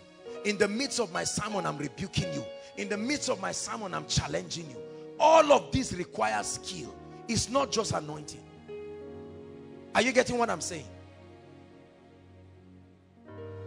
Your ability to do what you do. I love how some people that peel orange. Have you seen those people that sell orange? They are so flawless. You bring orange to them and you see them talking. They're just talking and peeling it. When you see a master do something, it becomes flawless. That's how you must be if you want to be rich. Don't think rich people are dafts. Rich people are highly skilled people in the area where they function. Those who are promoted in every organization are those who are skilled. Many believers do not pay attention to skill and expertise. We pray in tongues, we fast, but organize any program for capacity building and see people reject it. They think it's carnal. They think it's not spiritual. So the man sets up the church and he does not know how to speak to people. You enter the presence of rich people and you don't know the skill to communicate to them, and so they throw you out of that place. You speak to business people and you don't have the skill to talk to them. Ministry is not about preaching and throwing people on the ground. There is a lot of skill and proficiency to it. If you think it's so easy, try it. And you will be shocked that you'll be saying what everybody should laugh, and they'll be looking at you with anger. That's when you won't know what to say again. You will know that it's not just about cracking jokes. There is a skill, not just a spirit. The Bible says, and David led the people with the integrity of heart and the skillfulness of hands. David did not throw Goliath just through the anointing. It took skill. The Benjamites, theologically speaking, they were so skilled in throwing slings that they could diverge arrows. In other words, you could shoot an arrow and they will use a sling and diverge it. They were that skilled. So don't you think God just came upon this guy? Samson was not just anointed alone, he was skilled. Bezalel, have you read about Bezalel? The spirit of creativity and excellence came upon him. The 3 Hebrew boys, the Bible says, and in all the matters that they were tested in, they were found 10 times better. How many times? In what you do you have ability or just desire? You set up a restaurant, nobody likes your food. Something is wrong. There is a demand for it, but there is no skill. And you think it's demons. You are fasting and running around your parlor, whereas you should go and settle down and meet a caterer, not a mediocre. A caterer. Buy the truth. It will cost you. Buy the truth. Wealthy people are the ones who can pay 1 million naira to bring a mentor into their lives to teach them something. You would think it's a waste. You are paying somebody 1 million just to talk to you, but they value it that much. How many believers can pay for knowledge? They don't want to. They just want to receive average, and so they remain mediocres. Is God speaking to us? It takes skill. What he's playing, he didn't just learn it by the anointing. An anointing came upon his skill. The fire will never fall until there is a sacrifice. What skill are you lifting up to God to anoint? He said he will anoint the works of your hands. I'm not just talking of business. I'm talking of skillful business. Seest thou a man diligent, skillful? Many preachers are not skillful. Many business people are not skillful. Many employers and employees are not skillful. Skill is not just an impartation. It is learned. It is learned. It will cost you. You will sit at the feet of uncommon mentors to learn. But are you willing? Everybody say ability. I made a vow in my life that everything, every service and every value I want to offer my generation, I will be a master in it. Let me tell you, as you see me like this, don't let these suits and all these things deceive you. I'm such a workaholic, you would not like my life. You will like me when you see me on suit standing. If you come close to me, you will run away from me because my life is irritating. There's no room for laziness whatsoever. There are things I do every day no matter how much I'm tired. Do you think preparing for this, you don't want to know how many books were read? You don't know how many books I read, how many materials I consult to just bring one message that you just hear for 2 hours. You don't become wealthy when you are lazy if you must bring facts. How many videos I've downloaded on YouTube, listened to them in fasting and prayer, converted them to MP3s to listen to them, listen to 3 hours, 6 hours videos and summarize them in major points, work on them, edit the part of them that is unscriptural and add a scriptural touch to it. That's hard work, brother, and all that is for one sermon that you just receive and say, wow, the sermon is impressive. Are you getting what I'm saying? I returned back. We went to Bida on Saturday. And then on Sunday I was there. On Monday, Tuesday, I passed through Abuja to Kogi State to go and greet the family of our dear one who transited. And from there I returned. The School of Ministry students were there. I think it was yesterday, right? I returned. As I returned, I just went to take my bath and rush. We were here having lectures from 6 to about past 10. I had barely rested when I got up, and then I had to plan, do a lot of things, had to run to town, see a few people this afternoon. I am here. First thing tomorrow morning, I'm off to Kaduna. We have a meeting in Kaduna. From Kaduna, we're passing straight to Kano for an evening meeting. Sunday, we are back 3 o'clock on the dot. There is lecture, School of Ministry. Monday, there is counseling from morning till night. And next week is my birthday. Hello. Don't you ever, hold on, don't talk, we'll talk about birthday after the service. If you ever think wealthy people do not deserve their money, change your mind tonight. You don't know how hard they work. There are people 6 o'clock, their shops are open. They close past 12. There are others who open to 12 and they close to 7. Skill, diligence. You get up and you say you are a motivational speaker, and they ask you what is success. Say, according to Brian Tracy, according to you, what is it? You get up and you are a preacher, and all you are doing is copying and pasting messages. As you are preaching, they'll help you complete it and tell you where you got the sermon from. And they will tell you the site you downloaded. No originality. It takes skill. You think it's easy to buttress points. I can communicate any point and sing a song to support it. Listen, it's not just anointing, it is skill. Right? You know how many things the worship team people don't eat to sing well? You just know every time you hear them, you are kneeling down. Find out how many things are out of bounds for them. Things they love so much. He that desires mastery is temperate in all things. What are you willing to give up to be skillful? Don't just say, apostle is blessed. Guy, koinonia is lucky. Oh. Wait until you see our leadership trainings. Wait and see the workshops and the retreats that we have for our leaders. Wait and see the way we build them. You come and see the various departments. You think these guys are just standing by default?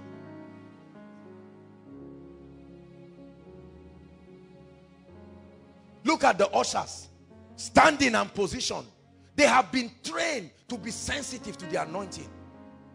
Go for a meeting somewhere and see how people break chairs and wound themselves. But you, before you get to the ground, somebody has come to hold you. It's a skill. Because they are holding people who are bigger than them. There is a skill. We are that meticulous. So don't just say God is prospering Koinonia. Guys, you are blessed. We are blessed through skill.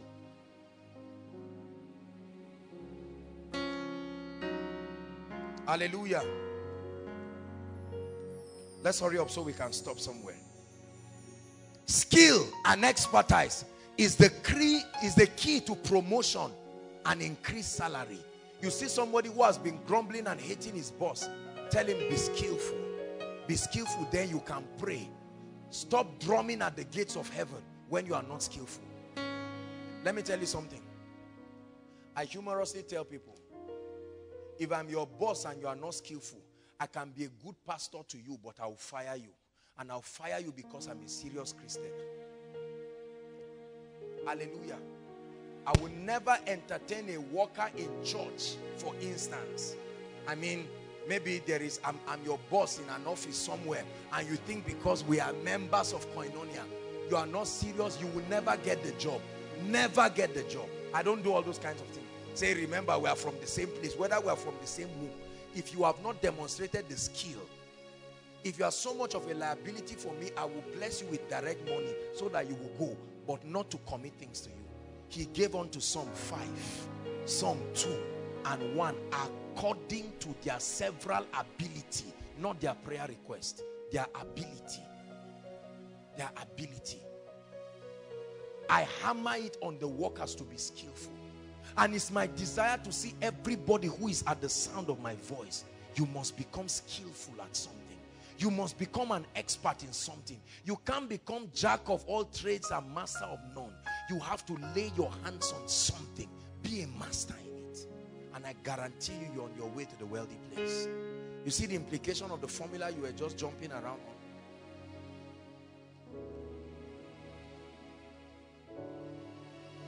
Demand for your service is not enough. You must have both the psychological and intellectual know-how to satisfy that demand. Write it down. Demand for your service is not enough. You must have both the psychological and intellectual know-how to satisfy the demand.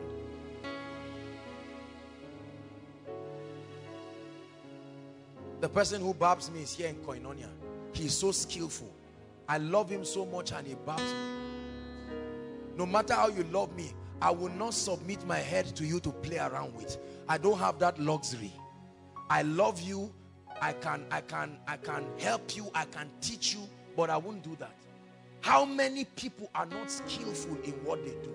We are prayerful, but we are not skillful. Say, I receive grace to be skillful. Let me tell you the truth. Skill is an asset. Skill is an asset. If this guy is so broke, if he is so broke today that nothing moves, all he needs to do is go to a hotel in Abuja, just ask for permission to sit somewhere, and then he will begin to play. And someone will see him and say, can you come and play for one program? What's your cost? And he uses other psychological factors and walks his way out of poverty forever because of skill. The next level of your life is at the mercy of your skill. Not at the mercy of God alone, at the mercy of your skill. Man of God, your preaching skill will determine the next level of ministry. Your leadership skill, your financial intelligence, what you are receiving right now. There are people standing outside, no seats for them. There are people looking through the window. They are passionate to receive that skill. And I guarantee you, in a short time, their lives will show. Meditate on these things, the Bible says. Give yourself wholly to them, that your profiting will appear unto all. There is nothing as lovely as an anointed person who is skillful. It's a combination of grace and power. Anointed and skillful. Not only that you are anointed to sing, you know the rudiments of music that will make you exceptional. You are a businessman. You are not just a businessman offering services. You are exceptionally skilled. When your contemporaries look at you, they name you after your competence. You walk in your office and they give you a name that is synonymous to skill. Even your enemies will recommend you and say, please promote this guy. We hate him, but there is nobody in this company who can do it as him. I gave you a story of somebody in this country. He works 3 jobs, and he works only 3 times in a week. He is so skillful. He is the brain behind many successful companies in Nigeria. I will not mention the names of the companies, you'll be surprised. They beg him. He works only 3 times in a week, and the minimum salary he gets for every one of those jobs is 500,000 minimum, and he works only 3 times. Skill will defy race. Skill will defy gender. Skill will defy age. If you are skillful, the world will honor you. That's why Wole Soyinka received the Nobel Prize. Nobody said you are from Africa. That's why Zuckerberg at 30 or 31 is still among the world's richest people. Skill defies age. I'm giving you a key. If you sit down in mediocrity, you will beg for bread. I choose to be skillful in every area. I choose to be exceptional. I avoid premature manifestation. While others are running, let them run. I will stay back and I will sharpen the knife. You are a drummer, be skillful. I've hammered on these guys. You don't want to know how skillful these guys are. I've seen their diligence. Our technical people, we emphasize skill, not just anointing brothers and sisters. It takes skill. It takes skill. It takes skill. The difference between CNN or BBC and one Christian channel around that looks as if the television is not working well is skill. It's not anointing. You watch some channels and you are angry. You are angry. Did they have to do it this way? They want cheap labor. Rather than going to call a media consultant and pay him to produce something that is world class and coordinate this, they refuse. They say there's one brother who offered to help us, and they remain in mediocrity to their detriment. Powerful message from the throne, but nobody can listen. Many people try to write books and they don't consult with people. They bring out a book that is, the message is deep, but the skill, the artistry in writing it is not there. T.D. Jakes wrote one skillful book, Woman Thou Art Loose, and he made $4 million from one book. $4 million. Multiply that by 210 and it will give you the Naira equivalent. One man's skill, build him out of poverty. One skill. You have written 10 books, nobody even knows, because you wrote like you are talking. They didn't teach you that there is a skill. You stood somewhere and you sang a song, and the people in the program vowed that they would never bring you for that meeting again. Were they blessed? Yes. Were they embarrassed? Yes. Why? You had anointing without skill. You had access to cook for a millionaire. You would have been his personal chef. You blew that moment. You were praying in tongues in the kitchen, but there was no skill. The food burnt, everything went wrong. Skill. Papa Adeboye said this himself. He said when the Redeemed Campground started, he said that they paid very little attention to the aesthetics of the place. They were more focused on the spiritual impact. So people would come, CEOs, managers, billionaires will come and sit down, and heat will disturb them, and it was making everything uncomfortable. And God spoke to him and he said, a CEO has AC in his office, in his Jeep he has AC, in his parlor, bedroom, kitchen, everywhere there is AC. And then he comes to a very established ministry like that and heat is destroying him. And he said they started making plans to add to the aesthetics of the place. Skill. Skill. Skill. Let me talk on the last point and then we'll find somewhere to stop. Skill is an asset. It has rewarded me. I have seen the fruit of skill in my life. I have seen it exceptionally. as I travel to go for meetings, I not only see the beauty of anointing, I see the excellency of being skillful. The Bible says, study to show yourself approved, a workman that needed not to be ashamed, rightly dividing the word, skillfully dividing it. When I go for meetings, we go together with the protocol and the worship people, and I watch them as they look at me. When they say, let's now welcome Apostle Joshua Selman, and people are clapping, I'm happy because I have the skill. There's nothing you can do about it. I have it. I paid the price and God gave it. I am grateful, but I'm not apologetic about it. I know the people are going to be wowed. Just give me 10 minutes of audience and I will shock you. That's all I need. And when I pick up the mic, I know what to do. With wise counsel, make war. I know that at the end of that meeting, somebody will invite me again. It's not pride, it's the truth. You can be that confident. Skill. Please, when you go back home throughout this week, some of you, as you go home, just sit down and think of your life. Please, don't be in a hurry to sleep. You've been sleeping for years. Wake up this night and think.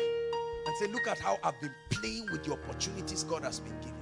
Everything you do, nobody demands what you do again because you are not skillful. They ask you to supply clothes, you supplied nonsense. You packaged it in a rubbish way. You delivered it in an unintelligent and unprofessional way.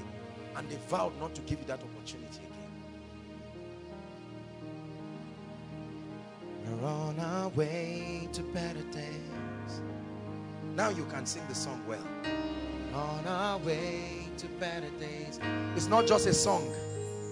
I'm on my way to better days. Hallelujah. Yesterday when I was coming from Abuja, a woman met me. And then when she met me, she wanted me to talk to her on some things. I spoke to her on a few things. And when I was talking to her, this woman was looking at me. And she said, what kind of human being are you? Where are you getting this? And I was on my way going. I said, I'm on my way rushing. And she said, please, can you give me a minute? And she ran to her room. And this woman brought out an envelope with dollars and said, take. I said, no. What is this, please? No, I'm not ready. And she squeezed it into somebody. And I said, this is somebody's salary for how many months? The gift of a man. The skill of a man. I don't talk too much about my private life, but I just want to challenge you a bit. It has nothing to do with age. It has nothing to do with gender. Are you getting what I'm saying? I hardly buy things for myself. People bring it in honor. Skill. Do you know that your skill can take you out from where you are and bail you? Yes, you may be born in Nazareth, but don't die in Nazareth. You may be born in Nazareth. God is speaking to someone here. They think you are a non-entity, but may your skill prove them wrong. May your exceptional qualities prove them wrong. Number 3, the difficulty in replacing you. Write this word down. To be valued means to not be easily replaceable. To be valued means to not be easily replaceable. To be valued means to not be easily replaceable. To be valued means to not be easily replaceable. Write this down. When your uniqueness or your strategy or your competitive advantage, whatever you want to call it, when your uniqueness or your strategy or your competitive advantage stands you out such that it becomes very difficult, right? When your uniqueness or your strategy or your competitive advantage stands you out such that it becomes very difficult to find a worthy alternative to you, you will be very wealthy. Yeah, you will. When your uniqueness or your strategy, or as we call it in the business world, your competitive advantage, when it is so unique that it stands you out, You can get another Joshua Selman, but not easily. See that? There are many preachers, but there is only one Joshua Selman. There are many anointed men, but there is one Joshua Selman. No man can clone the grace. No man can clone the skill. No man can clone the uniqueness. So you carve a niche that is free of competition. You carve a niche that is free of intimidation. You stand in a place where you are secured in your uniqueness, because it's not easy to find a replacement. If you are easily replaceable, it's a sign that you will be broke. Let me tell you how you know you are not valued. Your absence is easily forgotten and ignored. When your absence is easily forgotten, when your absence is unnoticed, it's a sign that your impact is small. Yeah. If I come to work in your company, even if it is one day, I will do something that will make you chase me like your life depends on it. It's called value. The amount of money that comes to you is dependent on the difficulty in finding an alternative to you. When there is no alternative to you, they will pay whatever price. You will name your price. You will name your price. Hallelujah. I have taught people these things. It's difficult to get another Mike. These guys are all skillful. It's difficult to get another Elijah. It's difficult to get them. No, they are all unique. David Dam is here. Come. All these guys you see, they are skilled people, but they have their uniqueness. There is a way David Dam is so unique, you cannot clone him, no matter what happens. There is a way Sam comes on stage, and you know he's in a class of his own. What do you have in your life that truthfully you can say, when it comes to this, God has put me in a class? Void of competition. Some of you, is only trouble that you are in a class of your own. Gossiping, all these bad things that are bad qualities. That's what you are in a class of your own. Tonight, change. Everybody is selling, but there is a way you do yours. The day you don't open your shop, people come and there are 5 shops open, but they are waiting for you. They say, Abba, can't you buy? I say, there is, I like that smile. There is a unique touch to what you do. There is a way you do what you do. You are the happiest staff in your corporation. The day you don't come, the entire workforce is gloomy. They are sad. They miss you. Some of you, nobody is missing you right now. It's bad. It's bad. It's a serious issue. Think about it. Nobody is missing what you are giving. ATC called me this morning and they said they wanted to do a novelty football match in honor of my birthday. They said they want to play football match with Koinonia to honor me on my birthday. I said, wow, that's so touching. Who will do it for you and when? It's a serious question. I'm not intimidating you. Who has chosen to go out of his way to do something for you? You are saying there is no money. There are people they are chasing with money. People bless me every day. I say it with all humility. It's not because I'm Joshua Selman. When you are not easily replaceable, you become an asset even to your enemies, because they need you to remain in business. They need your news to remain relevant. Even your enemies desire you to continue. Are you that unique? Or you are just general? I'm a general businessman. General talkative. What do you sell? Television. What is unique about? Why should I come and buy TV from you and not from someone else? Do you have that uniqueness? What do you do? I plait. Who have you plaited? Many people. What is your uniqueness? Is it that you plait on time? Is it that you plait well? Is it that the lady's hair will not pain her when you plait? What is your uniqueness?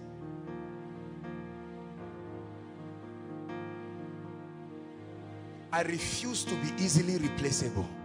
I refuse it. Pray that prayer in 1 minute. I refuse it. Please pray. I'm showing you a key. We're not done yet, but I just want you to pray it. And then we'll do an evaluation quickly and we're out. Pray. They have belittled you because you are easily replaceable. You have refused to work on yourself. Money is available, I tell you. Money is available. The millions are available. You are not yet unique enough to be rich. You have not qualified for the world. You are grumbling about it. You are complaining. For 5 years, you are still at that lower level. Somebody came, a fresh graduate. You paid his school fees. He's now your boss. To what degree are you easily replaceable? Pray. Lord, may I be so unique that I become an asset to all and sundry. May my absence create a vacuum that cannot be easily filled. I'm ready to pay the price to be that unique, world class, not a local champion. You may start small, but you hold on to strong convictions. Convictions that nothing will bend, not cultural barriers. Convictions that nothing will bend, not the limitations of your past. Convictions that nothing will bend. Pray. An award-winning banker, exceptional. An award-winning CEO, an award-winning man of God, so anointed, so unique. You become a standard. You become a leader. You become a reference. It's not a gift. It's a reward. It's not a gift. Hallelujah.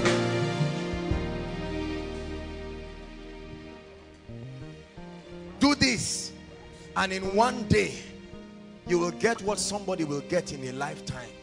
Somebody who earns 100,000 per month. How much is that per year? How much is that per year? 1.2 million. How much is that in 20 years? 24 million. Someone can give it to you in one day as a reward to your uniqueness. The lifetime. One day my father looked at me and said, you are an old man. You are a young man with gray hair. What sort of person are you? May people look at you like Jesus and say, what wisdom is this? They look at you and wonder. They don't know what to say about you. Let me tell you something. Stop responding to your critics. The only response you give your critics is greater results. Greater results. Let them keep talking. The gap will be too wide. They will be forced to shut up. Continue moving. Let me tell you, what you are seeing in ministry right now, the level of excellence and the anointing is my preparation of yesterday. Tomorrow will show you what I'm doing today. In my mind, I've left this level. No, I've left this level. I've left this level. Gentiles. This is what will make Gentiles come to your light, and kings to their brightness. Millionaires will come and they will queue up. They will queue up. One woman asked me a question. She said, my son, how come people come for counseling? Hundreds of people, and they sit down from morning till night just to talk to you for 2 minutes and 5 minutes. I didn't know what to tell her. I said, it's the same reason why a baba or a rich man will run backward to see a herbalist, and the herbalist say, turn back, and he will turn back. He knows what he's looking for.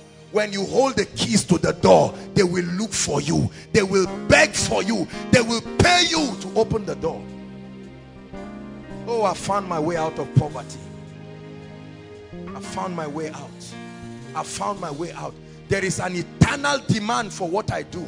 I will never run out of relevance. There is an eternal demand. For as long as there is one soul that is not yet saved, there is a demand. For as long as there is one sick body that is not healed, there is a demand. For as long as there is one person, one family under oppression, I will be needed. For as long as there are people who need to be taught the principles of the kingdom, I will be needed. We are an endangered species. 1 million of me is still not enough to fulfill the demand.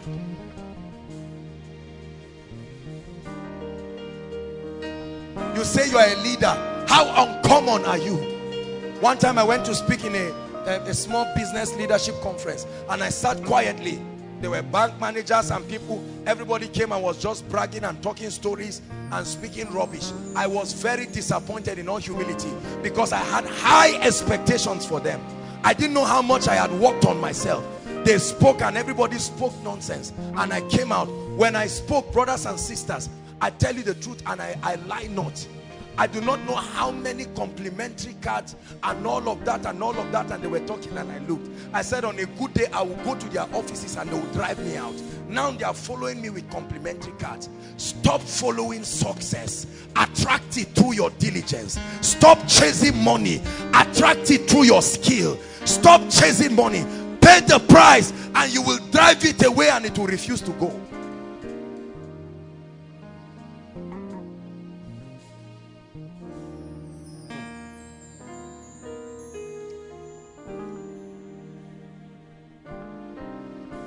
It is for this very reason that doctors, lawyers, engineers, soldiers are very rich. This very reason. Those we call professionals. This is why. Because of the kind of work they do requires a lot of skill. Right? Their professions require a lot of skill that cannot be learned informally. And then they require public licensing and authorizations to function. So it limits the number of people that can imitate them. That's why they are rich. If you've ever wondered why doctors are rich, engineers, architects, and all of the people that do what we call professional courses, is because there are licenses, and to get the licenses and authorizations you need to pass through something, and not everybody can do that. So they are few, and the demand for what they have is so high, and they can set any price.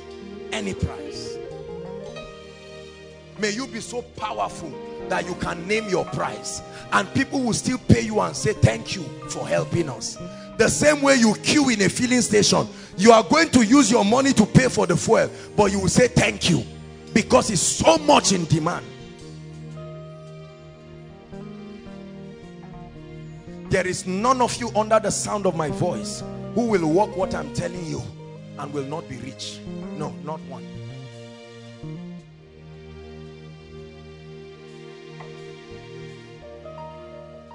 Write a few things down. We're rounding up. Number one, you do not seek money directly. Write this point. It's wrong. I'm looking for money is an error. You will never find it. It's not missing. You don't look for money directly. Money, like health and happiness, is an effect. It's a byproduct. You don't look for it directly. You don't look for happiness directly. You look for the things that bring happiness, right? You don't look for health directly. You eat well and it produces health. So you don't look for money directly. Money is an effect responding to a cause. Money is a byproduct of carrying out a formula. Stop looking for money. You attract it. I'm looking for money. You will never find it. Never find it. You may not like me tonight, but you will tell me thank you tomorrow. When you become a billionaire and your colleagues look at you and say, Haba, didn't we school together? You say, but we didn't hear the same thing. Hallelujah. You only set it as a goal, and then you seek to provide services and solutions to increase your skill and bring it into your life. I'm summarizing to you right now. 2 ways you get rich. Number one, you get rich by increasing or improving the service that you offer. You need to sit down and birth ideas for bigger services. What is a better way to do this? You need strategies. So I'm still buttressing on the first point. You need to increase the services, whatever it is that you render. I'm telling you the truth. Repent of that cause for that thinking and that ideology of trying to get something for nothing. Listen, you can come and meet me today. You can tell me your problems. I can talk to you and I can pray with you. There may be financial problems. I will look at you. I may give you minerals or malt or apples or whatever and tell you God bless you. But I will be willing to carry 1 million and give somebody who can solve my problem. I was always willing to give. You were not willing to receive. Are you getting that? Many people, you come to many people's houses to beg for money. They will not give you money, but they will carry 1.5 on their way to the bank on Monday to go and deposit it. The money is always there. You don't get it by begging. You get it by offering service. If you solve a millionaire's problem, you have access to his millions. Valuable service will give you the keys to the wealth of people. I have met billionaires. I have met millionaires. I'm shocked and surprised to see the way they honor me and respect koinonia. There is a woman, she's a billionaire. She jogs with koinonia messages every day. She's passionate about me. I was with her yesterday and I was amazed. Do you know how valuable you can be? The people you are admiring today will admire you if you do what I'm telling you to do. They will admire you. There are people who I used to call sir before. Today, I've met them. I still recognize them, but they don't recognize me. Many of the people who criticized me in the past have come for counseling today. And they never knew that I was the one they were criticizing. They came and waited for hours. And when they enter, I say, man of God, it's a privilege. I've been hearing about you. And like Joseph, I say, God bless you. How can I help you? And they say everything there. Many of them criticized and said all kinds of things. But their children recommended them to come. And now they came. They are now seeing the Son of Man in power and glory. Oh, then he was a shepherd boy in Nazareth.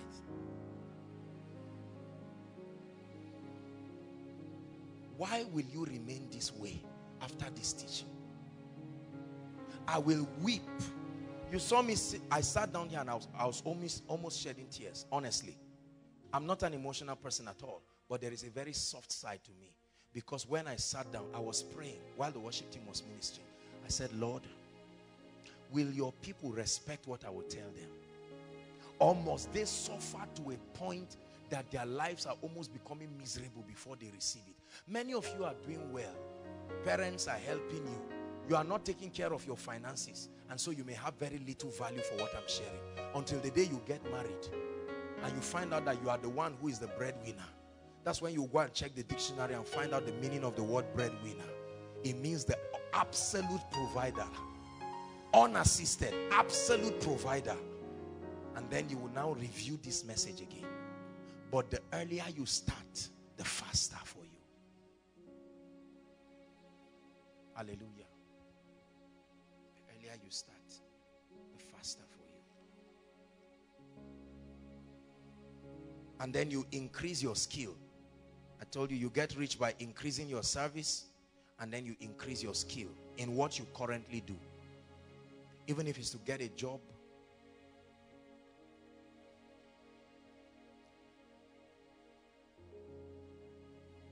There's part 3 of this. And in that one, I'll be teaching you multiple streams of income. I'll be teaching you certain things. The ocean never dries because every stream flows to it. I will show you the mystery of Genesis chapter 1. The secret of unlimited abundance. And there was a river that went out of Eden and parted itself into 4. I'll be teaching you on multiple streams of income. The key to oceanic wealth. The very key.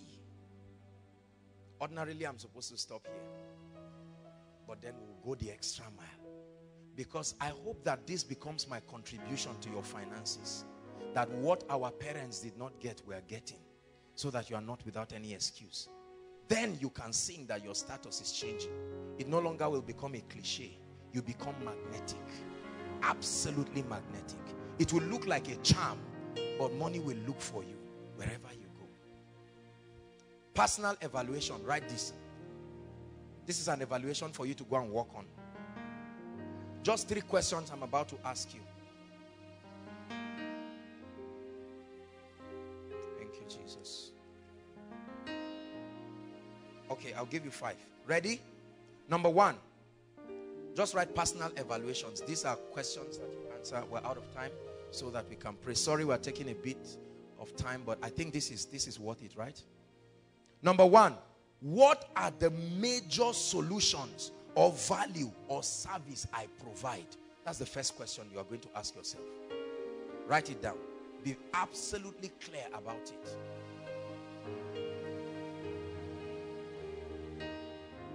What are the major solutions? What is the major value? What are the major services that I provide as a person? As a man of God, I provide spiritual solutions, for instance. That's what I do. As a man of God, I'm not just a preacher. I provide spiritual solutions. Right? And I know the exact solutions I provide. I'm bringing people to the point of intimacy and passion for God. That's a spiritual solution. Right? I'm helping them to comprehend the principles of the kingdom. I'm offering spiritual solutions using the word of God and the anointing of the Holy Spirit. That's the value that I'm giving to you. So I'm a businessman. This is my product. I'm giving you valuable service, a spiritual solution. I'm connecting you. I'm bringing you to closer intimacy with God. And I'm teaching you the principles of the kingdom that guarantee for a victorious life and a purposeful life. That's value I'm adding to you. And then I'm solving solutions. I'm providing solutions and solving problems supernaturally. On Friday is going to be miracle service. Another reign of miracles and the anointing of the Spirit. That's a spiritual solution. There are people who are coming barren. I spoke to a woman, 8 years barren. Next week she's coming and her problem will end. That's a spiritual solution. Somebody is coming who has been buffeted by darkness and light will come. Spiritual solution. This is why I will remain blessed. It's not because I'm preaching the gospel. It's because I'm giving something. Are you seeing that now? This is why preachers are rich. This is why preachers are rich.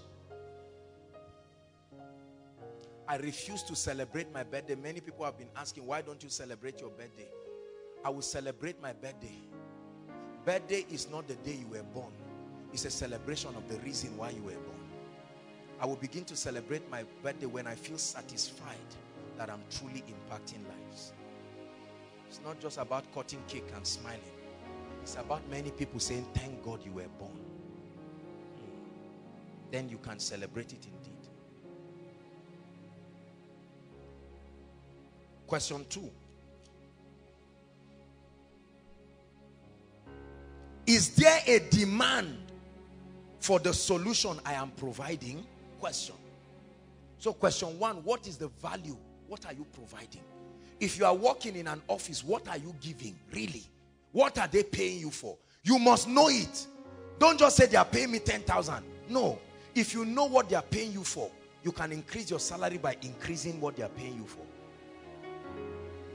You don't increase your salary by going to your director and say, increase my pay. No. When you increase your skill, your service, you are paid. Number 2, is there a demand for the solutions I'm providing? Still on number 2. If yes, how great and sustainable is that demand? Meaning what you are providing, whether as an employer, as a businessman, as an entrepreneur, as a leader, as a man of God, whatever it is there a demand for what you are providing? And if yes, how sustainable is that demand? Will it fade with time? There is no amount of civilization that will make what I'm doing go extinct. I'm so happy for being a pastor. I'm so happy for being a preacher.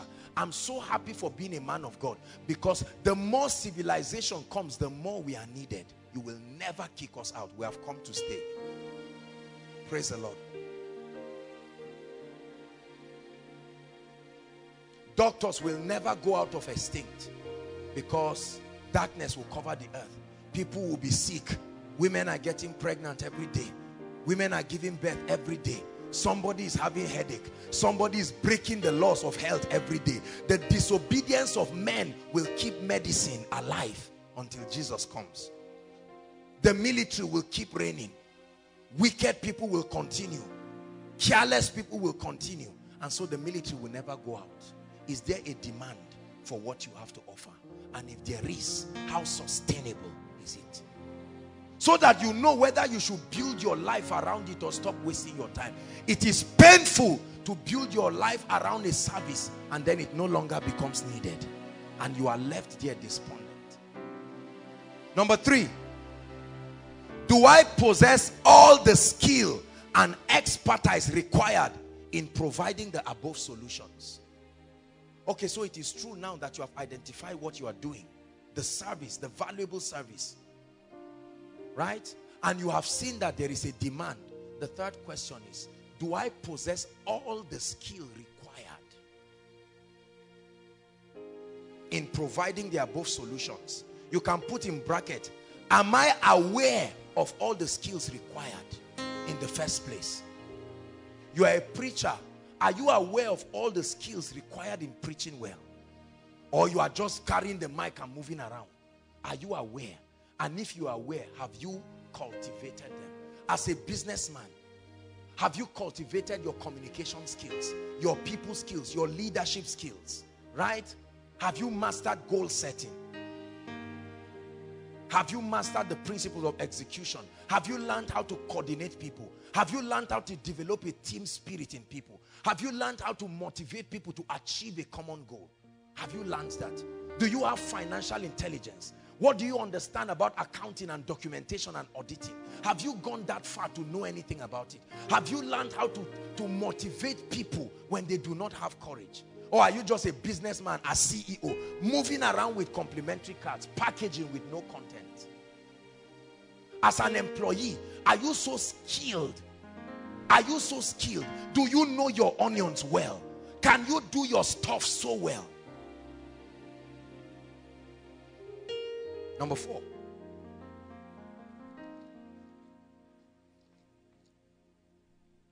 Number 4. Write 2 things, just 2. Write 2 things that you can do daily to become exceptional in your field. 2 things. Write 2 things. There are many things you can do, but write 2 things. What 2 things can you do daily from this night to start improving yourself in the area where you see God taking you to? If it's as a man of God, what 2 things will you do every day? As a businessman, what 2 things will you do every day? As an entrepreneur, as a leader, right? What 2 things do you think you can do every day to improve on yourself? 5. Write down 3 major ideas that have come to your mind and you think will be in high demand. Write 3 ideas. There must have been ideas in your mind, especially when you were growing up, before you were aware of wickedness, before you were aware of the vicissitudes of life that kill the dreams of people. Write down these 3 ideas that you have so passionately pursued in your life, that you so passionately desire, and you know they will be in high demand. Ministerially, entrepreneurially, and all of that. Write it. And then pick one of them, just one, and start working on it. Ideas are like a vehicle. You can only get to one location at a time. You can go everywhere with it, but not everywhere at a time. Pick one, and start working on. Many of us are doing too many things. That's why you don't succeed. Too many things. After the miracle service, I'm going to be teaching us on the principle of execution. It will be the last phase. And then I'll also teach us on multiple streams of income. I'm going to be sharing you a lot of things. Please make sure that you invite people. The miracle service this weekend is going to be an unusual one. Hallelujah. It's going to be characterized by a heavy outpouring of miracles and breakthrough for people. I'm challenging you because when we rise, we are going to pray. The miracles will start as we pray. You've got to be angry with yourself and say, no, enough is enough. Enough is enough. We are come to Mount Zion, where there is an innumerable company of angels, where there is the blood of sprinkling, the blood of sprinkling that speaketh better things than any covenant, that speaketh better things than any ordinance. The good news is that Jesus has paid the price. Our job is to enforce that victory. Are you getting my point? We enforce that victory by engaging the mysteries of the kingdom that bring for liberty. We are going to pray that that power that has tied our destinies down, it must let us go. Same power that conquered the grave lives in me, lives in me. Your love that rescued the earth lives in me, lives in me.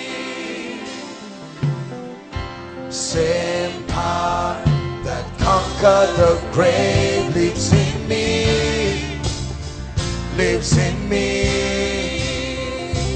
Yeah. Your love that rescued the earth lives in me, lives in me. Sing it 2 more times with faith in your heart. Same power that conquered the grave lives in me, lives in me. Your love that rescued the earth lives in me, lives in me. Jump up on your feet and we sing it one more time. Same power that conquered the grave lives in me, lives in me. Your love that rescued the earth lives in me, lives in me. One more time with faith in your spirit. Same power that conquered the grave lives in me, lives in me. Your love that rescued the earth lives in me, lives in me. Listen, deliverance therefore is a separation, is the spiritual process that experientially brings the separation between you and the forces and influences, the spirits that attempt to influence your life. The legal separation. Brothers and sisters, when that happens to you, then you will see gates open by themselves. When that happens to you, you will see realms of favor. All these things people pray on. You must challenge those spirits. You must challenge those spirits on behalf of yourself and your family. And God is ready for us tonight, I tell you. God is ready for us tonight. Lift your voice in 1 minute and bless him for this word. The body without a spirit is dead. The body without a spirit is dead. Now I realize that there is a spiritual component to the challenges in my life. Lift your voice and thank him for this revelation. Lord, I now realize that there is a spirit component to the failure in my family. There is a spirit component to the retrogression in my life. There is a spirit component to my lack of admission. There is a spirit component to my lack of marriage. There is a spirit component to the poverty in my family.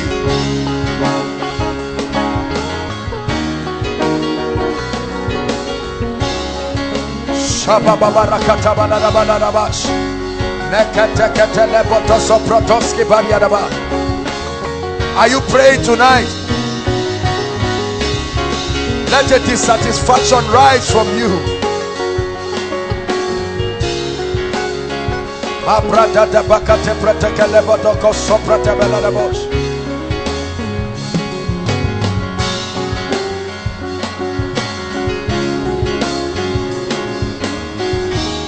Oh, come on, tonight is your night of liberty. Same power that conquered the grave lives in me, lives in me. Your lives in me, lives in me. Just the voices, sing it from your heart. Same power that conquered the grave lives in me, lives in me. The power that can challenge any altar, the power that can challenge any force of witchcraft, any generational curse. One more time, sing it. Same power that conquered the grave lives in me, lives in me. Your love that rescued the earth lives in me, lives in me. Same power that conquered the grave lives in me, lives in me.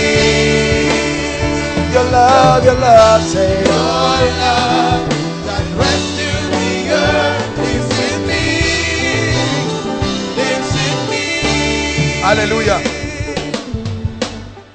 Lift up your voice right now and mention everything you know that is a tragic event in your life and challenge it. Say it must stop tonight.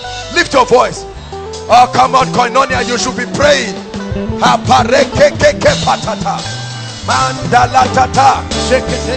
Challenge the spirit. Challenge the spirit behind failures. Challenge the spirit behind marital delays. Challenge the spirit.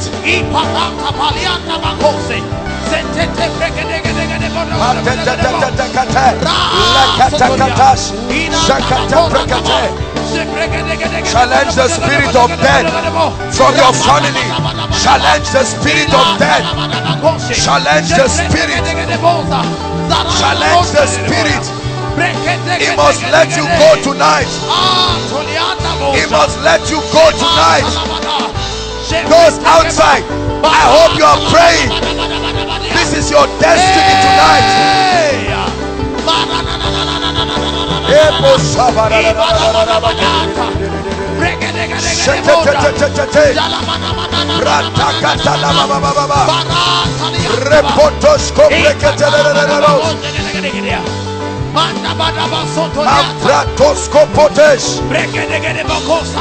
The spirit, the body without a spirit is dead.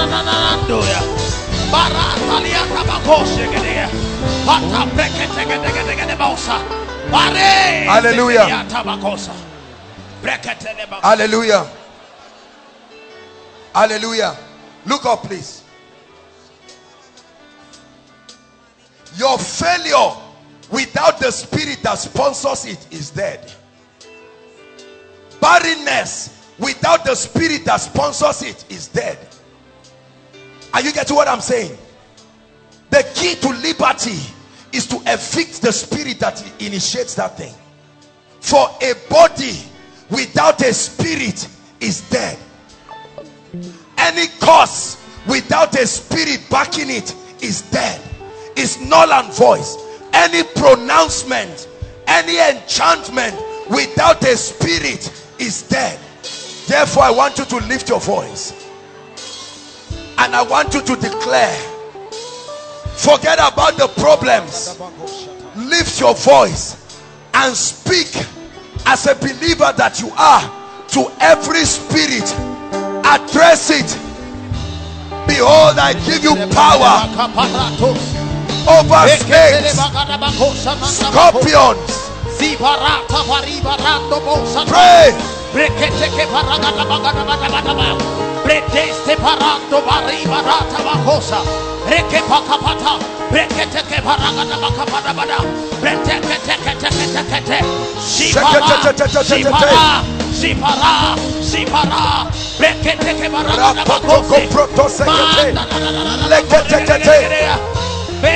Oh yes, he must leave you tonight.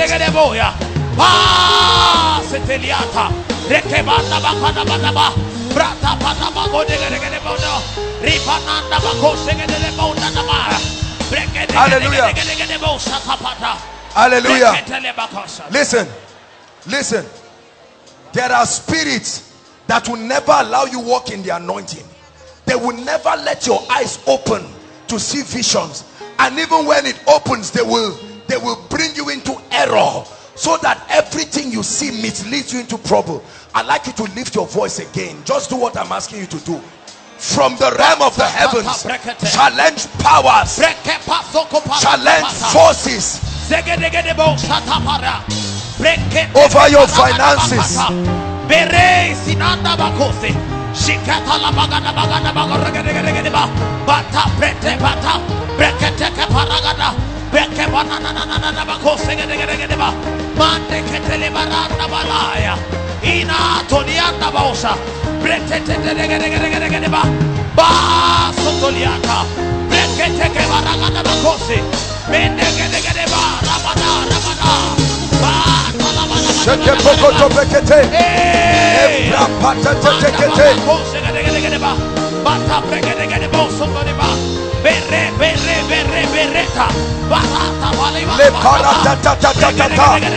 Oh, it must change. It must change. It must change. It must change tonight.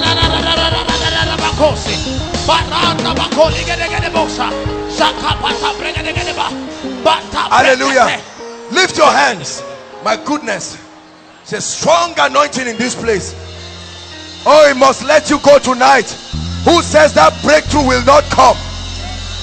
Who says that marriage will not come? Who says that cancer cannot die? Who says that HIV cannot live? Makakapata. Sheleketariata baba. Lift your hands to the heavens.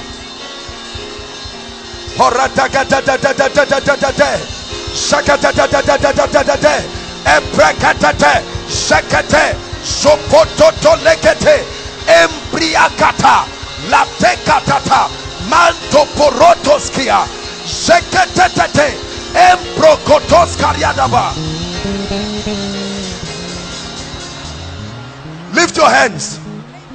My goodness, all I see in this room and outside is fire. That's all I see. Fire. You will see deliverance tonight like you have never seen. This one is the one that will bring your miracle. Listen, as this prayer goes on, miracles will start immediately. Many of you will start getting reports from your body. Many of you will be open to visions. Right now, lift your hands.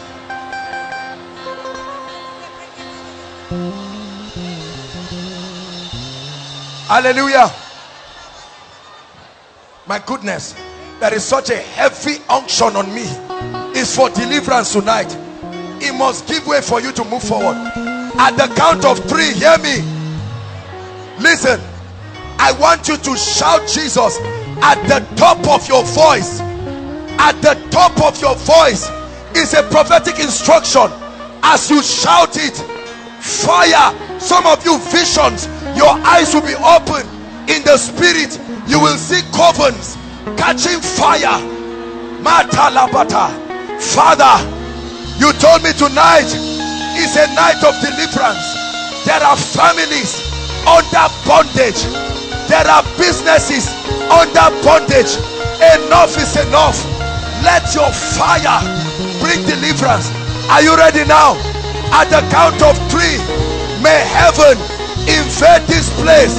1, 2, 3. I command covens. I command altars. I command spirits. Bring them out. Fire. Fire. Fire. Brings deliverance tonight.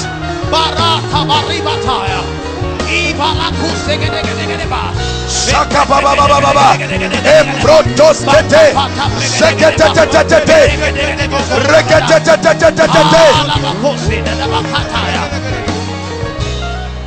Hallelujah. Hallelujah. The Holy Ghost is showing me a vision. We are going to shout it again. Please don't do it here. I see many people vomiting poison, physical poison. As you shout, physically it will come out. Lift your voice. Father,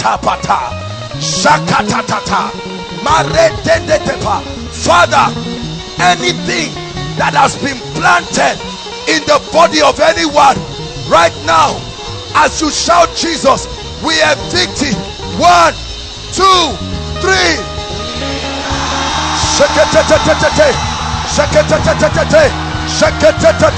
Eprotos, mokotos, lekotos, brontotokate, eriakata.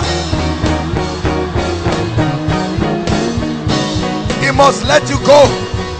He must let you go. You are coming out of their lives. You are coming out of their lives. You are coming out of their lives.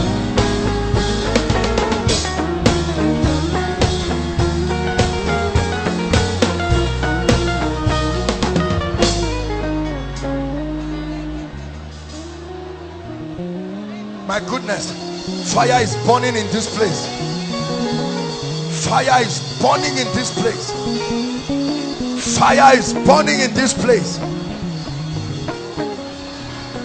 The devil must let you go. The devil must let you go. The devil must let you go. The Lord is giving me a word right now. There are ladies here. There is a spirit that comes to you in the night to oppress you, to sleep with you. Right now, Lord, where are they? Let that fire bring deliverance right now. Right now, right now, right now. Every spirit husband, every manifestation, every spirit wife, every devil that has leads to you, it leaves you now, right now.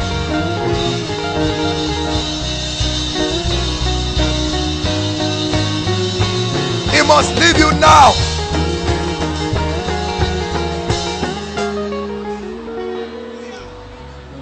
Hallelujah. The Lord is showing me a lady. You see physical snakes. Where is that lady? Physically it appears to you. Physically, the lady is right here. Please come out. I don't know who that lady is. Physical snake, it appears to you. You see it.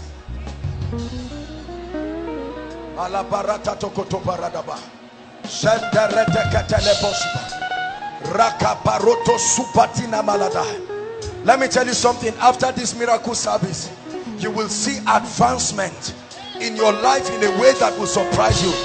That's when you will know that Satan is not as powerful as it looks.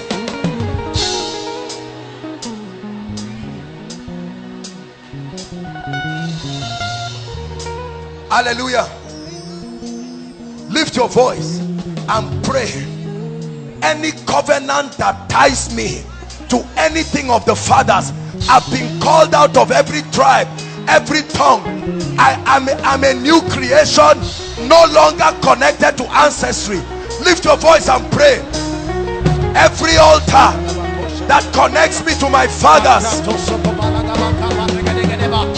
every witchcraft that attempts to connect me, no, I'm in Christ. I'm in Christ. I'm in Christ. I'm in Christ.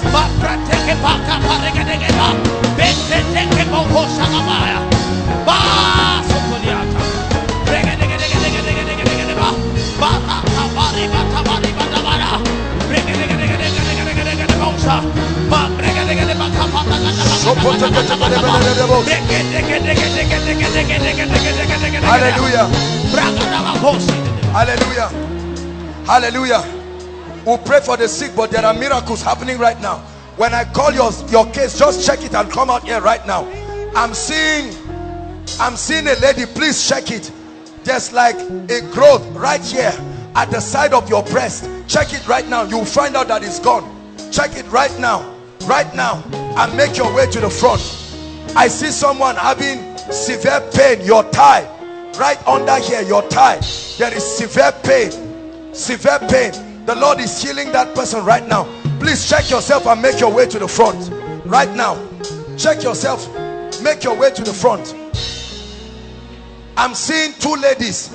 You came here with heaviness. There is heaviness on your chest. It's just like something heavy. God is healing people. Can you appreciate Jesus? Hallelujah. There are miracles happening. Make your way to the front now. We'll give you room to testify. Stand here. All the people that are coming out for miracles, just stand here. Right now, there are miracles that are happening. I see someone like your nose. It's like there is an irritation in your nose. While we were praying, you felt like there was fire on it. And now it's lifted. Now it's lifted completely. It's gone right now. Right now. Right now. I'm seeing someone, severe peptic ulcer. It hooks you. Hooks you very seriously. As we started praying, it just disappeared. Who is that? Make your way to the front right now. Right now. Right now.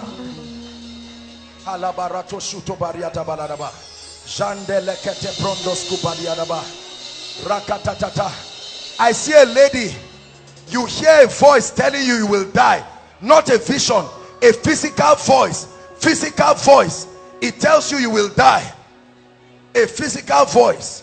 Physical voice. It speaks to you physically. Can you help me? All the, please, if I don't call anybody's case, I'm going to pray for the sick. I'm calling miracles. Cases that have happened. Help me. Aaron, would you help me? Just examine these people and then we'll take a few testimonies. God is giving people miracles. Miracles right now. Miracles right now. Miracles are happening right now. I'm seeing somebody, listen. There is a growth. You came here with the growth at the back of your neck. Check it now, it has disappeared. Check it now, and make your way to the front. Put your hand there and check it. You will find out that that growth is gone completely. I'm seeing two holes of a left teeth being healed right now. Check it, you won't find the hole again.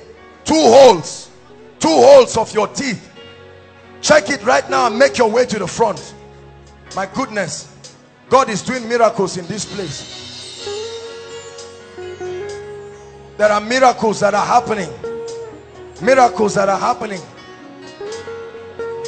I saw this same case in Kaduna this morning. Now I'm seeing four people. There is one guy and three ladies. You have pile. For one of the ladies, when you go to ease yourself, it's as if you are giving birth. Blood comes out. Go and check yourself now. You'll find out that that pile is gone back to the devil. Go and check it, please. Please, we're not playing games. Don't sit back. Confirm your miracle and seal it. I know there is a guy. I saw a guy. Pile. Severe pile. Hallelujah. The Lord is showing me a lady. Tears just start coming out of your eyes. Without any, you are not crying, but it just starts coming out. It's very embarrassing. It starts coming out right now. The Lord is healing you. Wherever you are, confirm it and make your way to the front right now. Confirm it and make your way to the front right now. Right now. Confirm it and make your way to the front. We'll give all of them room to testify. God is healing people right now. I'm seeing someone with this finger. Look at me. This finger. This very finger. That's what the Lord is showing me. There is a miracle happening on that finger. This very one. I don't know if it broke or something happened to it. But there is a miracle happening to that finger right now. Right now.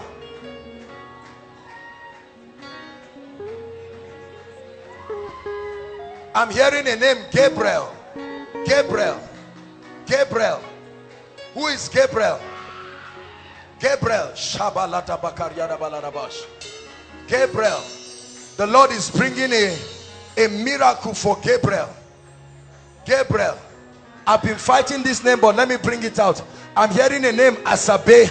I don't know if it's a woman or somebody in a family. Asabe. Asabe, I'm hearing that name. Who is Asabe? Please confirm. Make sure you confirm it.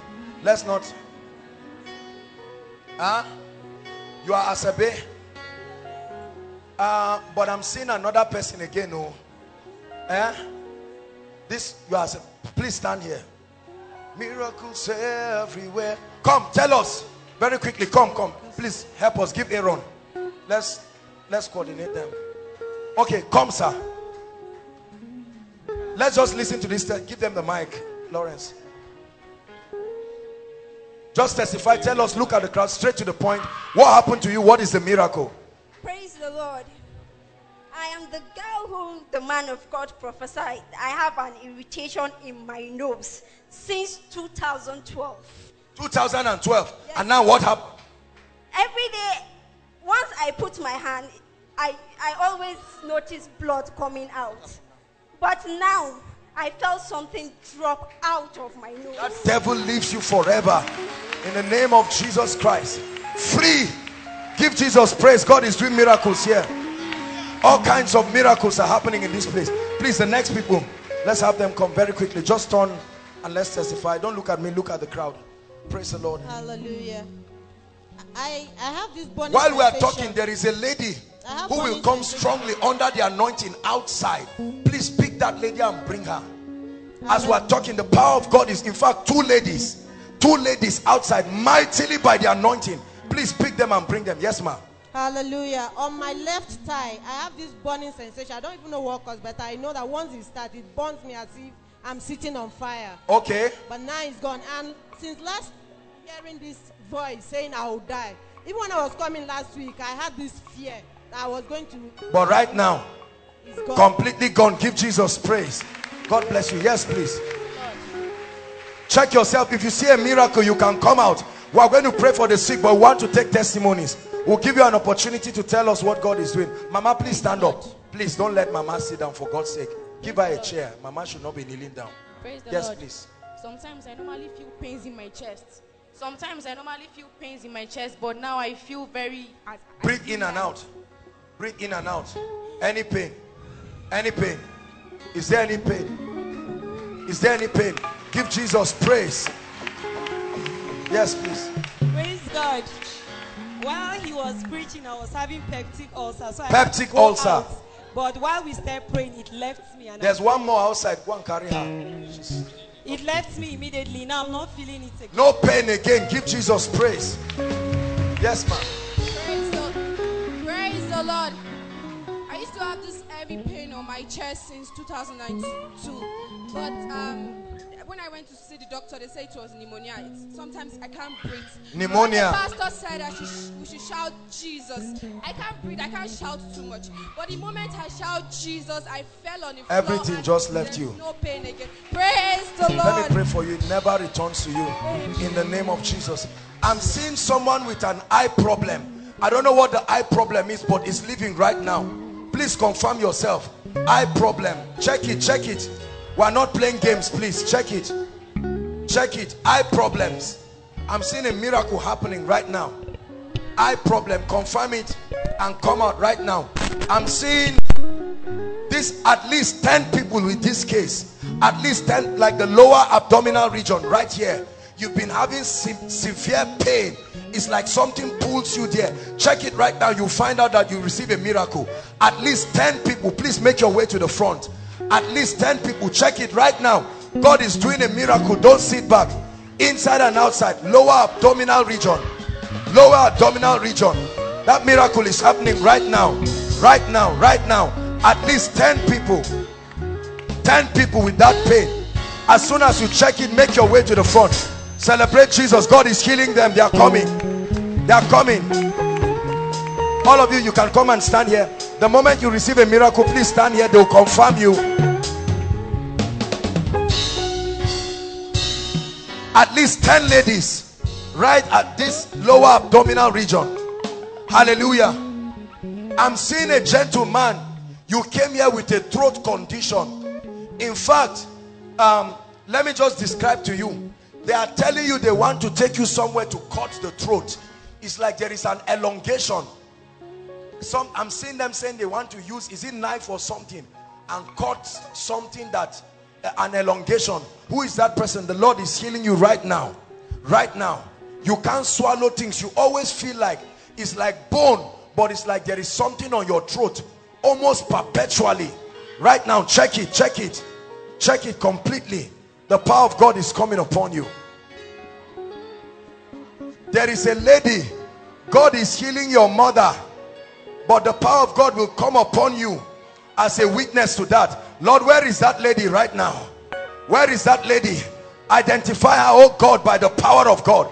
Right now, right now, right now. Please bring the lady out. God is healing her mother right at home, and God is using what is happening as a point of contact. As a point of contact.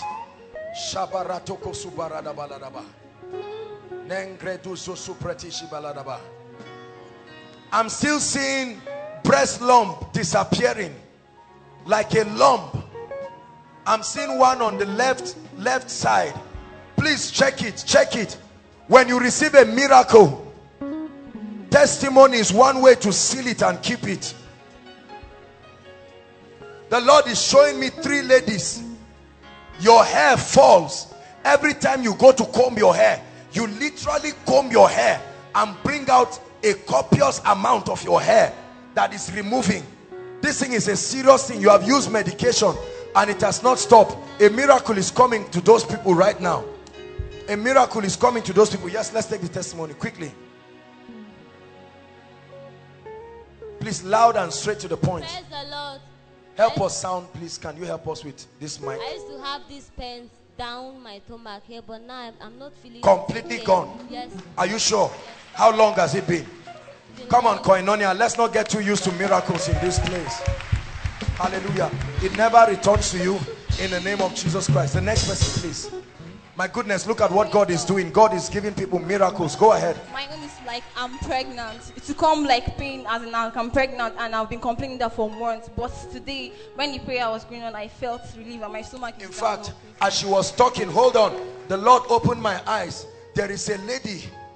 Your stomach is already swelling. This is almost, it's even beginning to embarrass you. It's not just like a stomach protruding. You are feeling it very hard and stiff. You are afraid because it's looking like it's a situation of a fibroid. Please check it right now. God is giving you a miracle. God is giving you a miracle. God bless you. Bless you quickly. When they say we should shout praise the Lord, so I now shout. The stomach used to pain me even before I come to Zaria, but I can't feel it again. Completely gone. Yeah. Give Jesus praise. It never returns again. Yes, please. Praise the Lord. Recently I started having this eye pain.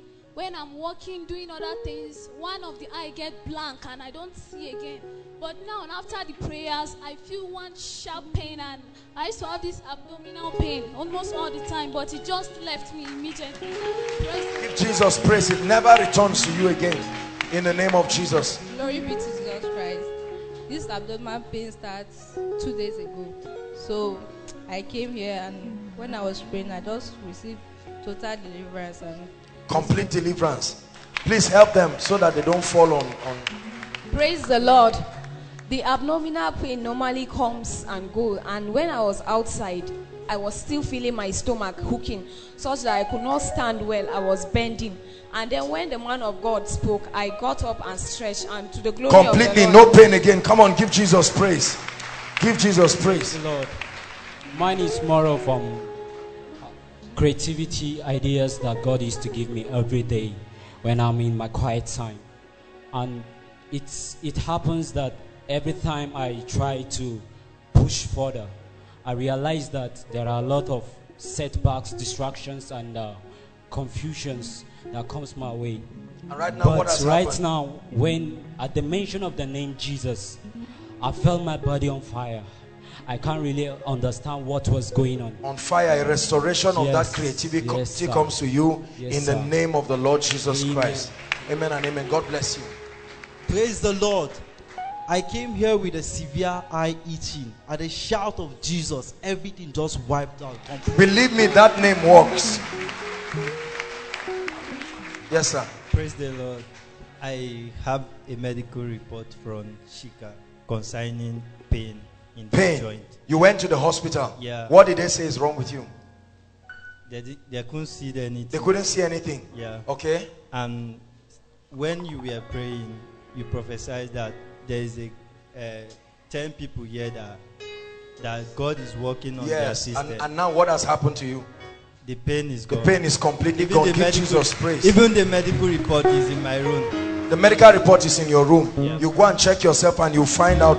All of you that were under the anointing, when you get up, don't just go back to your seat. Check.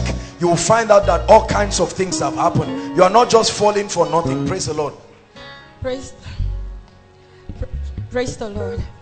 I'm trusting God for a new set of dentition. My teeth are just... Go ahead. The power of God is on her. Oh Father, complete what you have started in the name of Jesus. I stretch my hands towards you in the name of Jesus. Because your faith can receive it, let it have it in the name of Jesus Christ. Amen and amen. God bless you.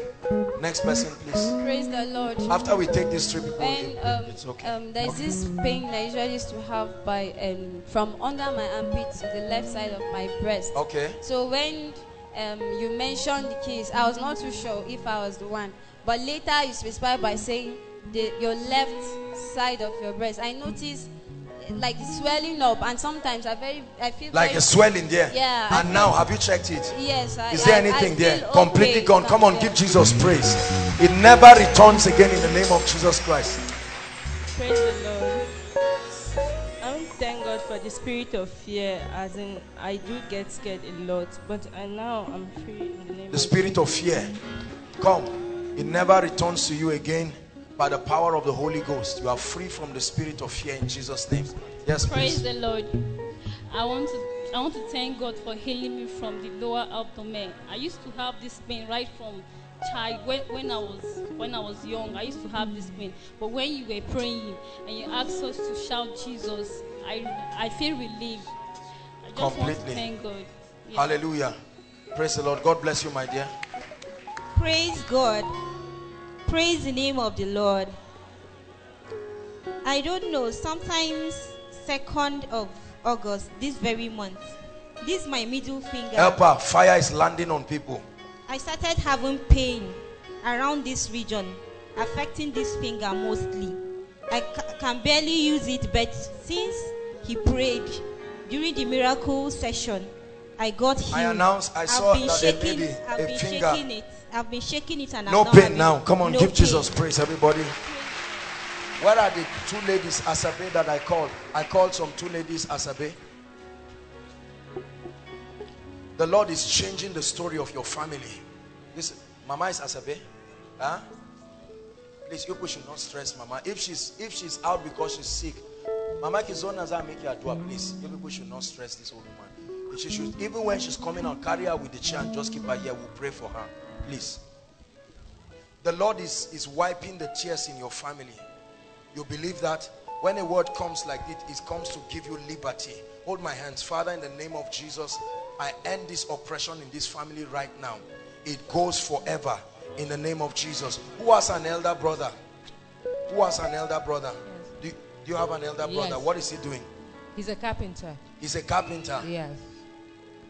The person I'm talking about didn't go to school. Oh. Is your brother? Yes. Where is he? He's in the village. He's in the village. God is going to lift him. What is this thing that I'm seeing them laughing at him and they are saying it's not his fault that he didn't go to school.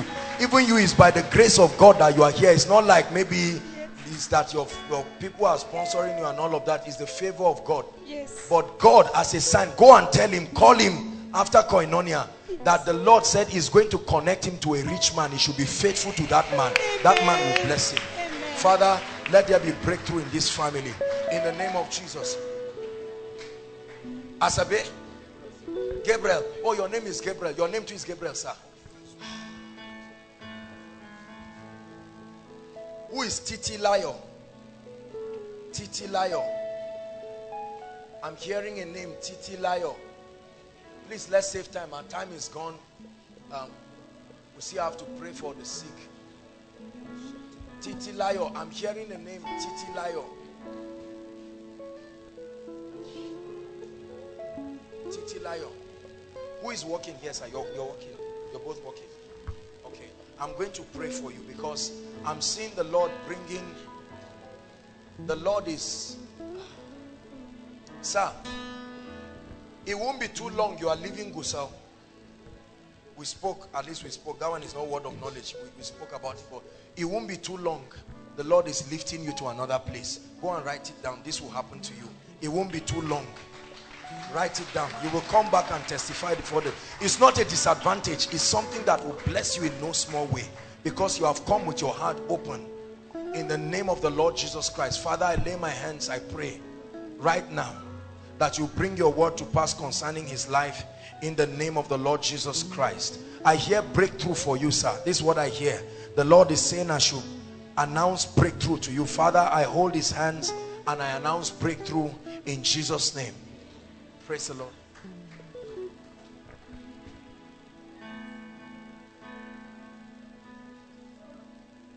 Your mother is sick. What's wrong with her? She has been bleeding for the past 1 year. Bleeding. You can see the kind of demonic thing we are talking about here. Huh? Your mother bleeding for 1 year non-stop. How about that? And you fell under the anointing? No, sir. You are just standing to agree for her. Okay, no problem. We have a session for that. But since you came out, hold my hands. Hold my hands. Look at me. Do you believe God will touch your mother? Where is she? Where is home? Taraba. Taraba State. Yes, sir. You are from Taraba. Yes, sir. Lord, show Mama mercy right now in the name of Jesus Christ. As it touches you, it touches her. Please don't just come out at will. You are related to her? Your sister is Titilayo. Yes, sir. Where is she? She's in Kaduna. What's she doing? She's schooling at Kaduna. She's schooling. Okay, let's pray for her. Father, in the name of Jesus Christ, what are you doing? You? I'm a student, sir. Where? KPSS. Knowledge is power. Secondary school. Okay, knowledge is power. Yes, sir. Your sister is where? Kaduna. Kaduna. Yes, sir. Tell her, is she married? No, sir. Tell her marriage is coming for her. Are you hearing me? You believe it? Because she has been praying about this. Your mother, where's your mother? Your mother has been joining her to pray. Yes, your sir. mother even went to a man of God and they prayed about this thing. Is that true? Your mother went to a man of God to pray. Go and tell her that the Lord is saying marriage comes for her.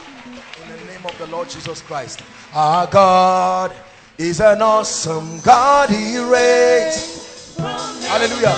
Now, please, this is the time to minister specially to sick people.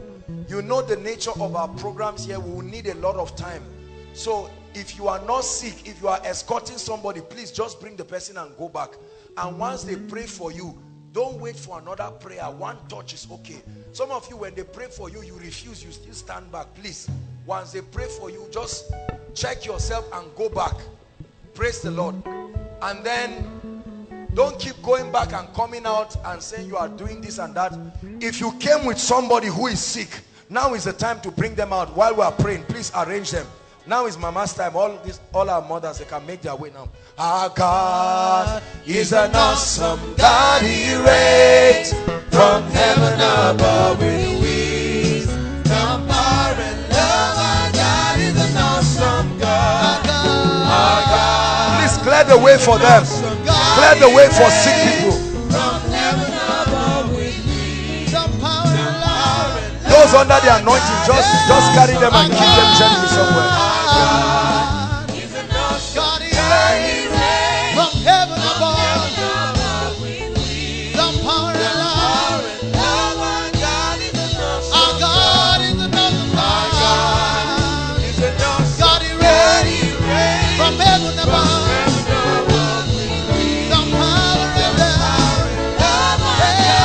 Our God is an awesome God.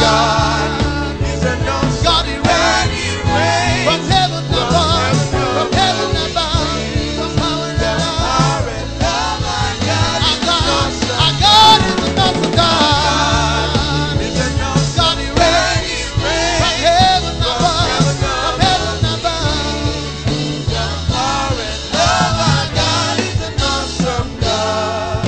Hallelujah. Hallelujah. Now let's save time. While we are praying for the sick, all of you begin to submit your prayer requests. Please, I permit you to put on your phone. If you need to call your loved ones to send you prayer requests, call them. Because what God is doing tonight is unusual. Call them and tell them there's fire upon this place.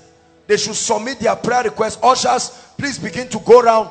Those online, those who are connecting with us through the internet, They can also connect by faith as we trust God for miracles. Worship team, please get set. You'll be giving us powerful worship songs. We'll just pray for our elderly ones. Let the Lord touch them, and then He will give us peace. Please and please, when we pray for you, you clear the way.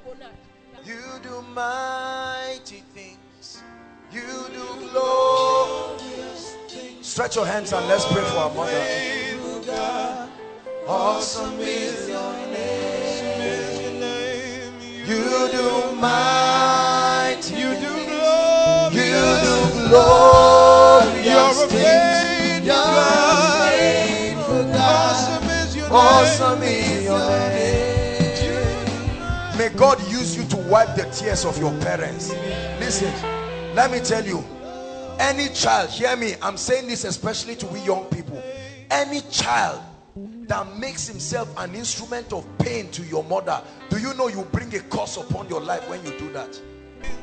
Whatever spirit is bringing hardship on our mother and making her children not to succeed the way it should, pray for her children in the name of Jesus Christ.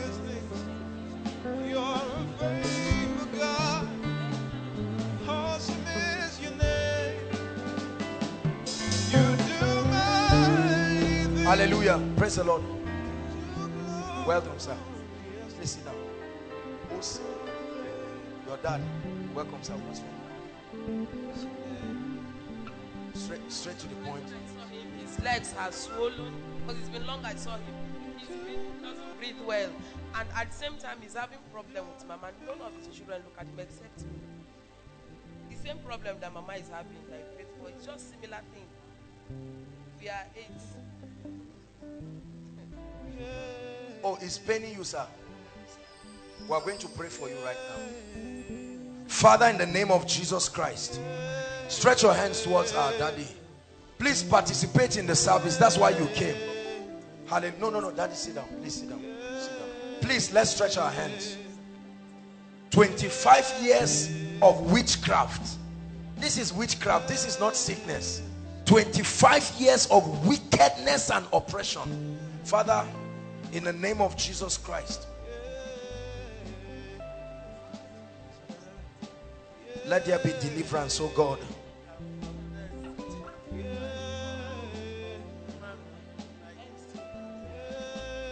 Baba, I'm going to pray for you. Well, we are praying for you now. Jesus Christ is going to touch you. Father, let Baba return with a testimony.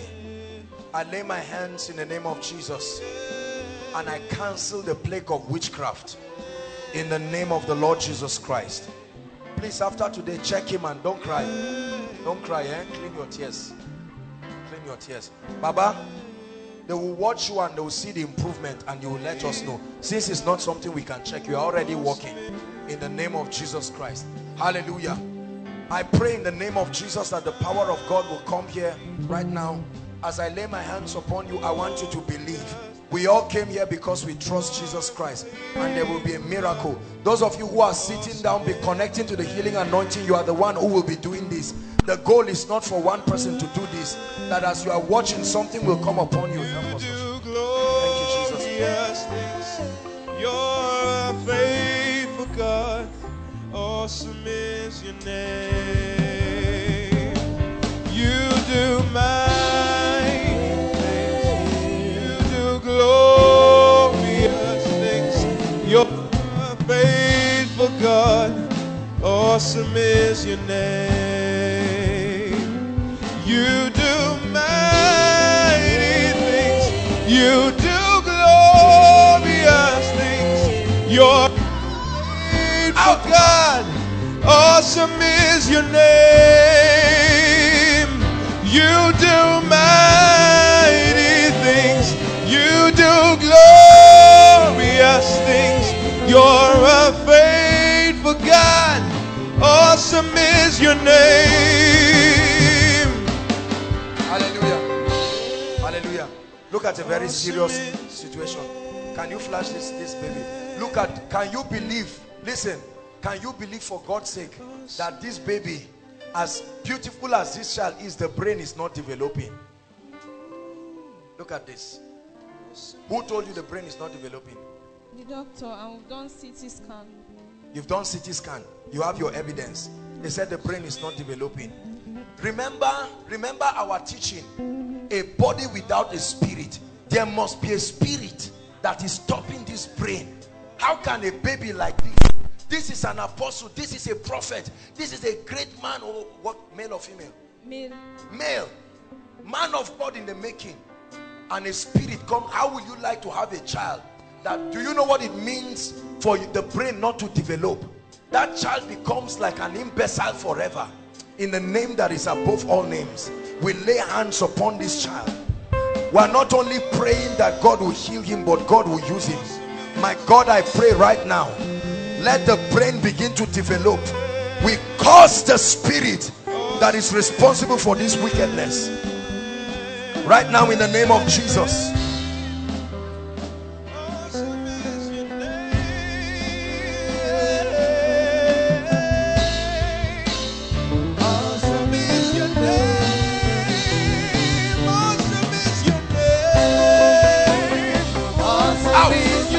Out of her.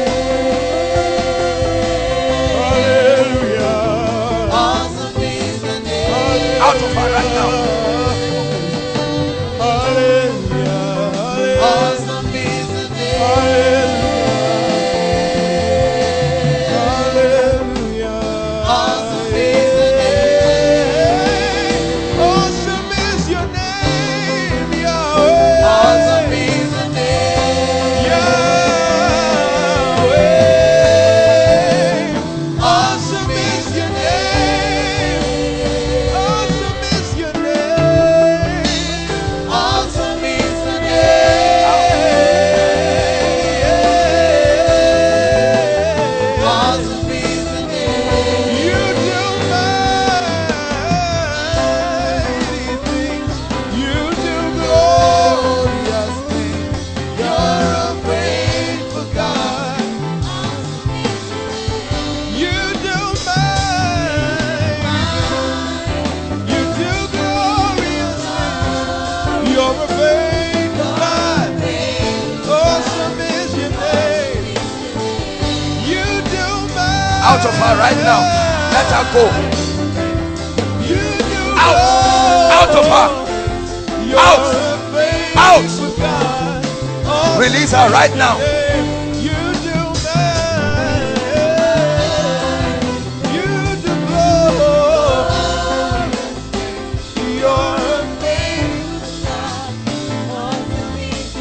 Awesome is your name. Out. Out of you.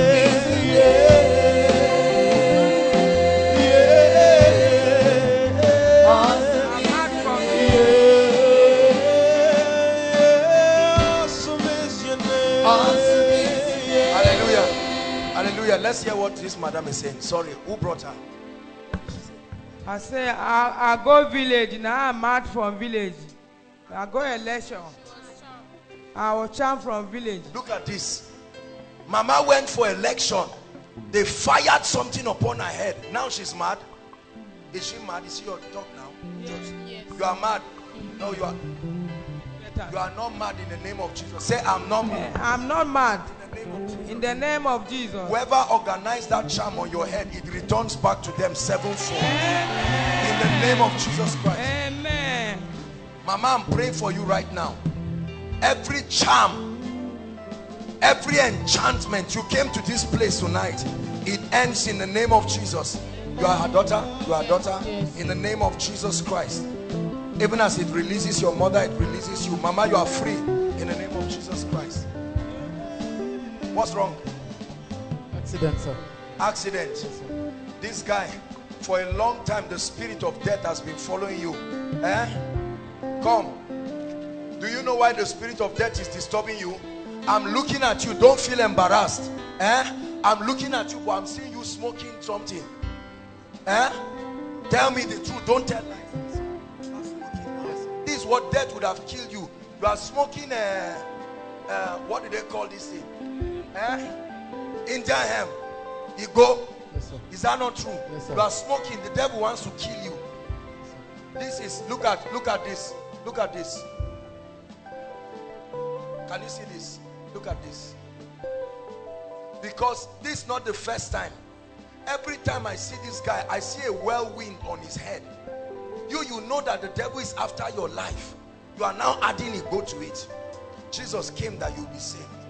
Are you getting me? You are ready to give your life to Jesus Christ genuinely. Eh?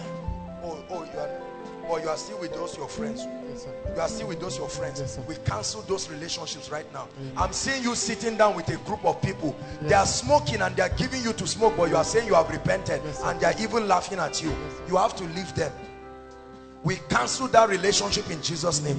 The Bible, hear me, don't say I'm not doing it, but I'm sitting down where others are doing it. The Bible says, blessed is the man who walks not in the counsel of the wicked, nor stands in the way of sinners, nor sit in the seat of the scornful. He said, but his delight is in the law of the Lord, and on that law doth he meditate day and night. I curse that madness in the name of Jesus Christ, and I pray for supernatural healing. Look at me. Look at me. Lift your hands. Forget about the wound. Lift it up. Careful. You broke the hand. Oh, it can't lift. Oh, I see. No. If you can't lift, don't harm yourself. I thought you broke your bone. That's why I was asking you to lift it. Father, let there be a miracle right now. In the name of the Lord Jesus Christ. God bless you. And anybody who smokes Igbo in this place, if you know you smoke Igbo or codeine, once I make the altar call, just run and come and kneel down here, because tonight is your night of salvation. Please don't play games with your destiny. Anything you smoke, anything you drink that is outside the jurisdiction of decency, the moment there's time for altar call, please make your way here. We love you, but then the Lord wants to touch you. Let's hurry up because our time is gone. Your name is here. Out. In the name of Jesus Christ. Your name is Yahweh. Oh, your name is Yahweh. Your name is Yahweh. Miracle working God. Your name is Yahweh. Oh, your name is Yahweh. Oh, your name is Yahweh. You are the miracle working God. Your name is Yahweh. Oh, your name is Yahweh. You are Yahweh. Oh, the miracle working God. Your name is Yahweh. Out. Yes, your name is Yahweh. Nobody but Yahweh. The miracle working God. Your name is Yahweh. Your name is Yahweh.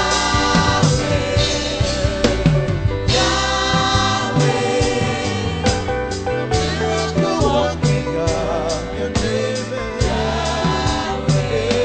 Your name is Yahweh. You are Yahweh. The miracle working God. Oh, your name is Yahweh. Oh, your name is Yahweh. The miracle working God. Out. Out. Your name is Yahweh. Your name is Yahweh. Miracle working God. Yeah. Oh, your name is Yahweh. You are Yahweh. The miracle working God. Your name is Yahweh. We declare that you are Yahweh. You are Yahweh. The miracle working God. Your name is Yahweh. We call your name Yahweh. We cry Yahweh. Yahweh. The miracle working God. Your name is Yahweh. From the age to age, you're still the same Yahweh. Yahweh. From age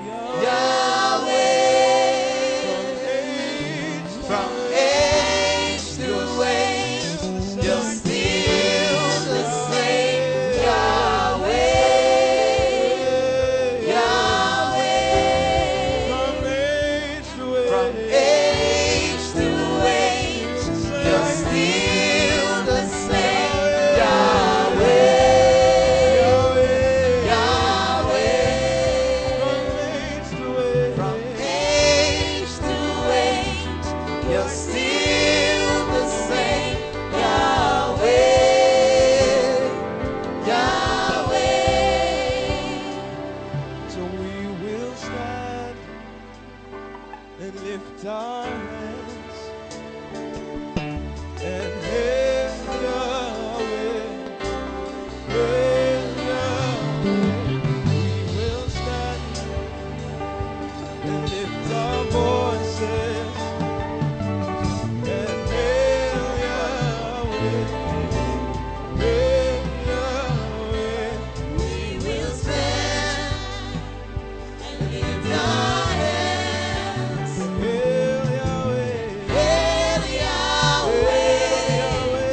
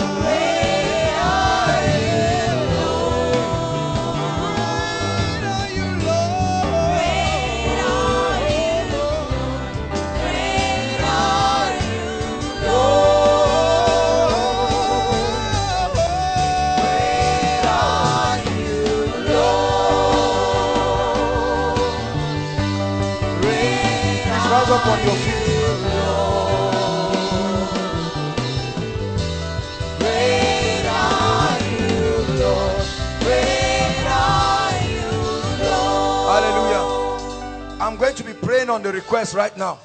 At the same time, an altar call will be going. Those who need Jesus Christ, you are here right now, inside and outside. There are some of our brothers who are smokers and ladies, the ones that I spoke to. Now is the time. You can come before the presence of God. Don't feel bad. We're a family. And any other person, there are those who are saying, Lord, I'm tired of the way my life is. I need a new beginning. As we pray, please come and wait here. Join this lady very quickly. Celebrate them as they come, inside and outside. Please, let's save time. Celebrate them as they come, inside and outside. God bless you. A new beginning. God is giving you a new beginning. Don't be ashamed. Don't be embarrassed. You are saying, Lord Jesus, I make up my mind to walk with you. God bless you. God bless you. Koinonia, are you celebrating them? God is saving sinners. Keep coming from outside. Please clear the way for them if they are coming. Salvation is a very serious issue. Clear the way for them so that they'll come. Don't let any devil stop you. You are welcome. I know we're out of time, but please make your way to the front right now. Make your way to the front. We love you. No man condemns you. He can give you a new beginning. Hallelujah. Hallelujah. I salute every one of you here. I don't care what you have done or what you have not done. I want you to know that His Majesty can give you a new beginning. Hallelujah. Lift your right hand and say after me. Say, Lord Jesus, I believe in you. I believe you died and rose again. I'm tired of the way my life is. I surrender everything to you, seriously and completely. From this night, take over my life. Be my Lord and Savior. Let your life come upon me. I break free from habits, from sins, and everything that destroys my life. From today, I'm a child of God. I am saved. In the name of Jesus, let me pray for you. Lord, I thank you for these ones. Unashamedly, they have come before you. Preserve them by your power. In the name of the Lord Jesus. I pray that you will use them mightily. In the name of Jesus, I break the power of sin over your life. You will never return, especially for those of you who are victims of addictions and smoking. You will never return to it again in the name of Jesus Christ. That power is broken from off your life in the name of Jesus Christ. Now, I want you to follow a gentleman. They will have your details. And then on Tuesday, unfailingly, please be around. Meet with the prayer department. And we'll fire you up. You'll be with them for at least a month. They will guide you. The gentleman is waving his hand. Salute them, everybody. Congratulate them. Stretch your hands towards a prayer request in 1 minute. Please, everybody rise. We're rounding up. Stretch your hands towards a prayer request. Your request is here. Begin to speak. Prophesy. Prophesy over it in the name of Jesus Christ. Prophesy over it. Prophesy over it. Lord, unto you that answers prayer shall all flesh come. Are you praying?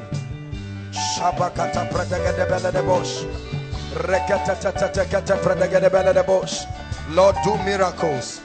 Every spirit that is responsible for the troubles that are written here, we judge that spirit. Every spirit, every covenant, every influence, makata lato desetebe. Mande brendo so brida baladabash kapratigede beledebosh. Brato so pretekete beledebosh. Every spirit responsible for barrenness here, responsible for any setback, in the name of Jesus we challenge it. By the blood of Jesus we challenge it. By the blood of Jesus we challenge it. By the blood of Jesus we challenge it. Lord, let your people have testimonies. In the name of the Lord Jesus Christ. In the name of the Lord Jesus Christ. We declare that every request that is presented here is turned into a testimony. In the name of Jesus Christ. And you will stand to testify before the people of God. In the name of Jesus Christ I pray. Now lift your hands and receive the prophecy. I decree and I declare over you, every confusion in your life, every cry for direction, right now in the name of Jesus, may you receive direction for the next level of your life. Receive direction for the next level of your life. Receive direction for the next level of your life. Every area of confusion, I arrest it right now. You will hear a voice from behind telling you this is the way. In the name of Jesus Christ. For those who are students, I pray for your academics. The exams that are about to come, your best result in your various institutions, this exam is what will produce it. In the name of the Lord Jesus Christ, may you record 5 points. In the name of the Lord Jesus Christ. I pray for every family represented here. Whatever has stagnated your family, by this anointing I declare, move forward. Move forward. Move forward. In the name of Jesus Christ. Everything that has covered your glory, so that the glory of the Lord upon your life will not be seen, in the name of Jesus, we tear that veil off. We tear that veil off by the power of the Holy Spirit. Whoever needs to help you before next miracle service, I call them forth into your life. Mysterious helpers. Mysterious helpers. In the name of Jesus Christ. I pray for you. Fresh grace for prayer. Fresh anointing for prayer. Every lack of passion for the things of God, I kill it right now in the name of Jesus. Every carnality and flesh and wordlessness and prayerlessness that is eating up your life, it dies a natural death here tonight. In the name of Jesus Christ. I pray for you. With these hands that are lifted, go and begin to produce results. Go and heal the sick. Go and open doors for the oppressed. In the name of the Lord Jesus Christ. I pray for families that are trusting God for miracle marriages. We release those marriages right now.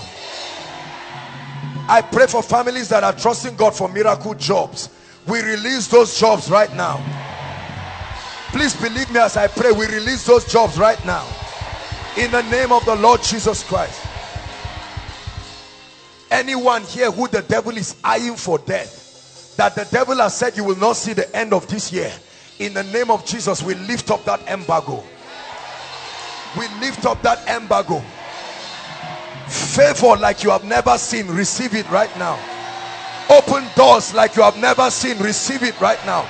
Breakthroughs like you have never seen, receive it right now. I speak life to every dying thing in your life.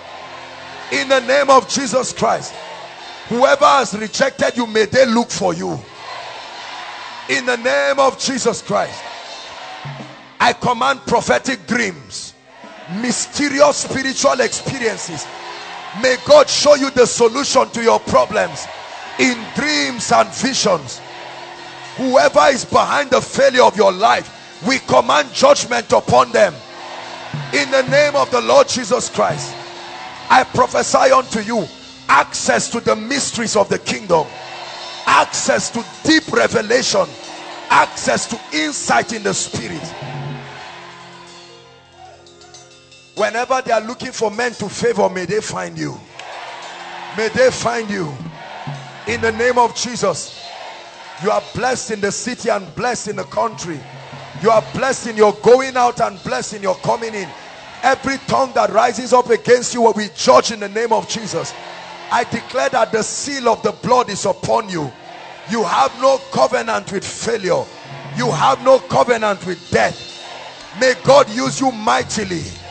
May God use you mightily. May God use you mightily. May God use you mightily. I declare, may the mantle of honor come upon your life. That mantle that makes men honor you mysteriously. I release it upon your life. Receive it in the name of Jesus. Receive it in the name of Jesus. The mantle of honor. I pray for you. Extraordinary intelligence, levels of mental acumen in the name of the Lord Jesus Christ. Extraordinary intelligence. I cast out the spirit of fear, fear of the future, fear of death. I rebuke it from your life in Jesus' name. And every depression upon your spirit, I release you from it right now. Every voice that has told you you will not succeed, we cancel that voice right now in the name of Jesus. Finally, I pray for you. Passion for the things of God. Hunger for intimacy with the Holy Spirit. Grace for fasting and prayer. Genuine fasting and prayer. Access to spiritual power. Activations of the gifts of the Spirit. Visions and the move of the Spirit upon your life. In the name of Jesus Christ. Father, we give you all the praise. In the name of Jesus. All those worshiping with us for the first time, please make your way to the front right now very quickly. We're really out of time. We have 2 minutes and we're out. Please celebrate all those who are worshiping with us. Some have come from far, some from near, different states. Please come. We have a prayer and a blessing for you. Celebrate them, Koinonia. Keep clapping. They are coming. May God bless all of you who have invited them. Their lives will never be the same in the name of Jesus Christ. Hallelujah. For all of you who have come here, this is Koinonia. God bless you for being here. We're here every Fridays. Is a meeting that is put together by Eternity Network International. You're welcome to fellowship and worship with us again and again, and your life will never be the same in the name of the Lord Jesus Christ. Stretch your hands towards them, saints of God, and let's bless them. We release the blessing upon this house over your life. No, keep standing, don't worry, you can stand. I prophesy to you in the name of Jesus, you will leave this place and return with dramatic testimonies. Whatever you came here with is turned into a testimony in the name of Jesus Christ. I see 2 of you standing here. There's miracle marriage coming for 2 ladies here. Specifically, I'm seeing 2 ladies. That's the reason why you came. Specifically, I prophesied miracle marriage for you in the name of Jesus Christ. For one of you, the person you are going to marry is a banker, and he will come to you before October. Your wedding will happen before December 31st. In the name of the Lord Jesus Christ, we decree and declare over your life, you will carry an unusual unction, and everyone who sees you will know that you have come before the presence of God. There is someone here, you are standing, you are going to have like 1 week of prophetic encounter stretch. 1 week, every night, repeatedly. You're going to have different people come to teach you certain things, and on the 6th night you're going to have an impartation. It's like a hand that will be laid upon you. It's not demonic. In the name of the Lord Jesus Christ, we bless you. Return with evidences, return with testimonies in the name of Jesus Christ. Thank you so much for coming. We love you and we honor you. Please follow the gentleman waving his hands. They'll welcome you more warmly on our behalf, and then you have a few details. Celebrate them, Koinonia. Hallelujah. Hallelujah. Hello, beloved in Christ. We hope this message was a blessing to you. I would want you to do something for us. If you are new here, kindly hit on that subscribe button for us, and then like this video as well. Share to your family and friends to bless them, because we know that this message will be a blessing to their body, to their soul, and to their spirit. We would need you to do one thing for us too. Tell us in the comment section where you were watching us from, and then if you've got any testimony for us, kindly share with us. Thank you for watching.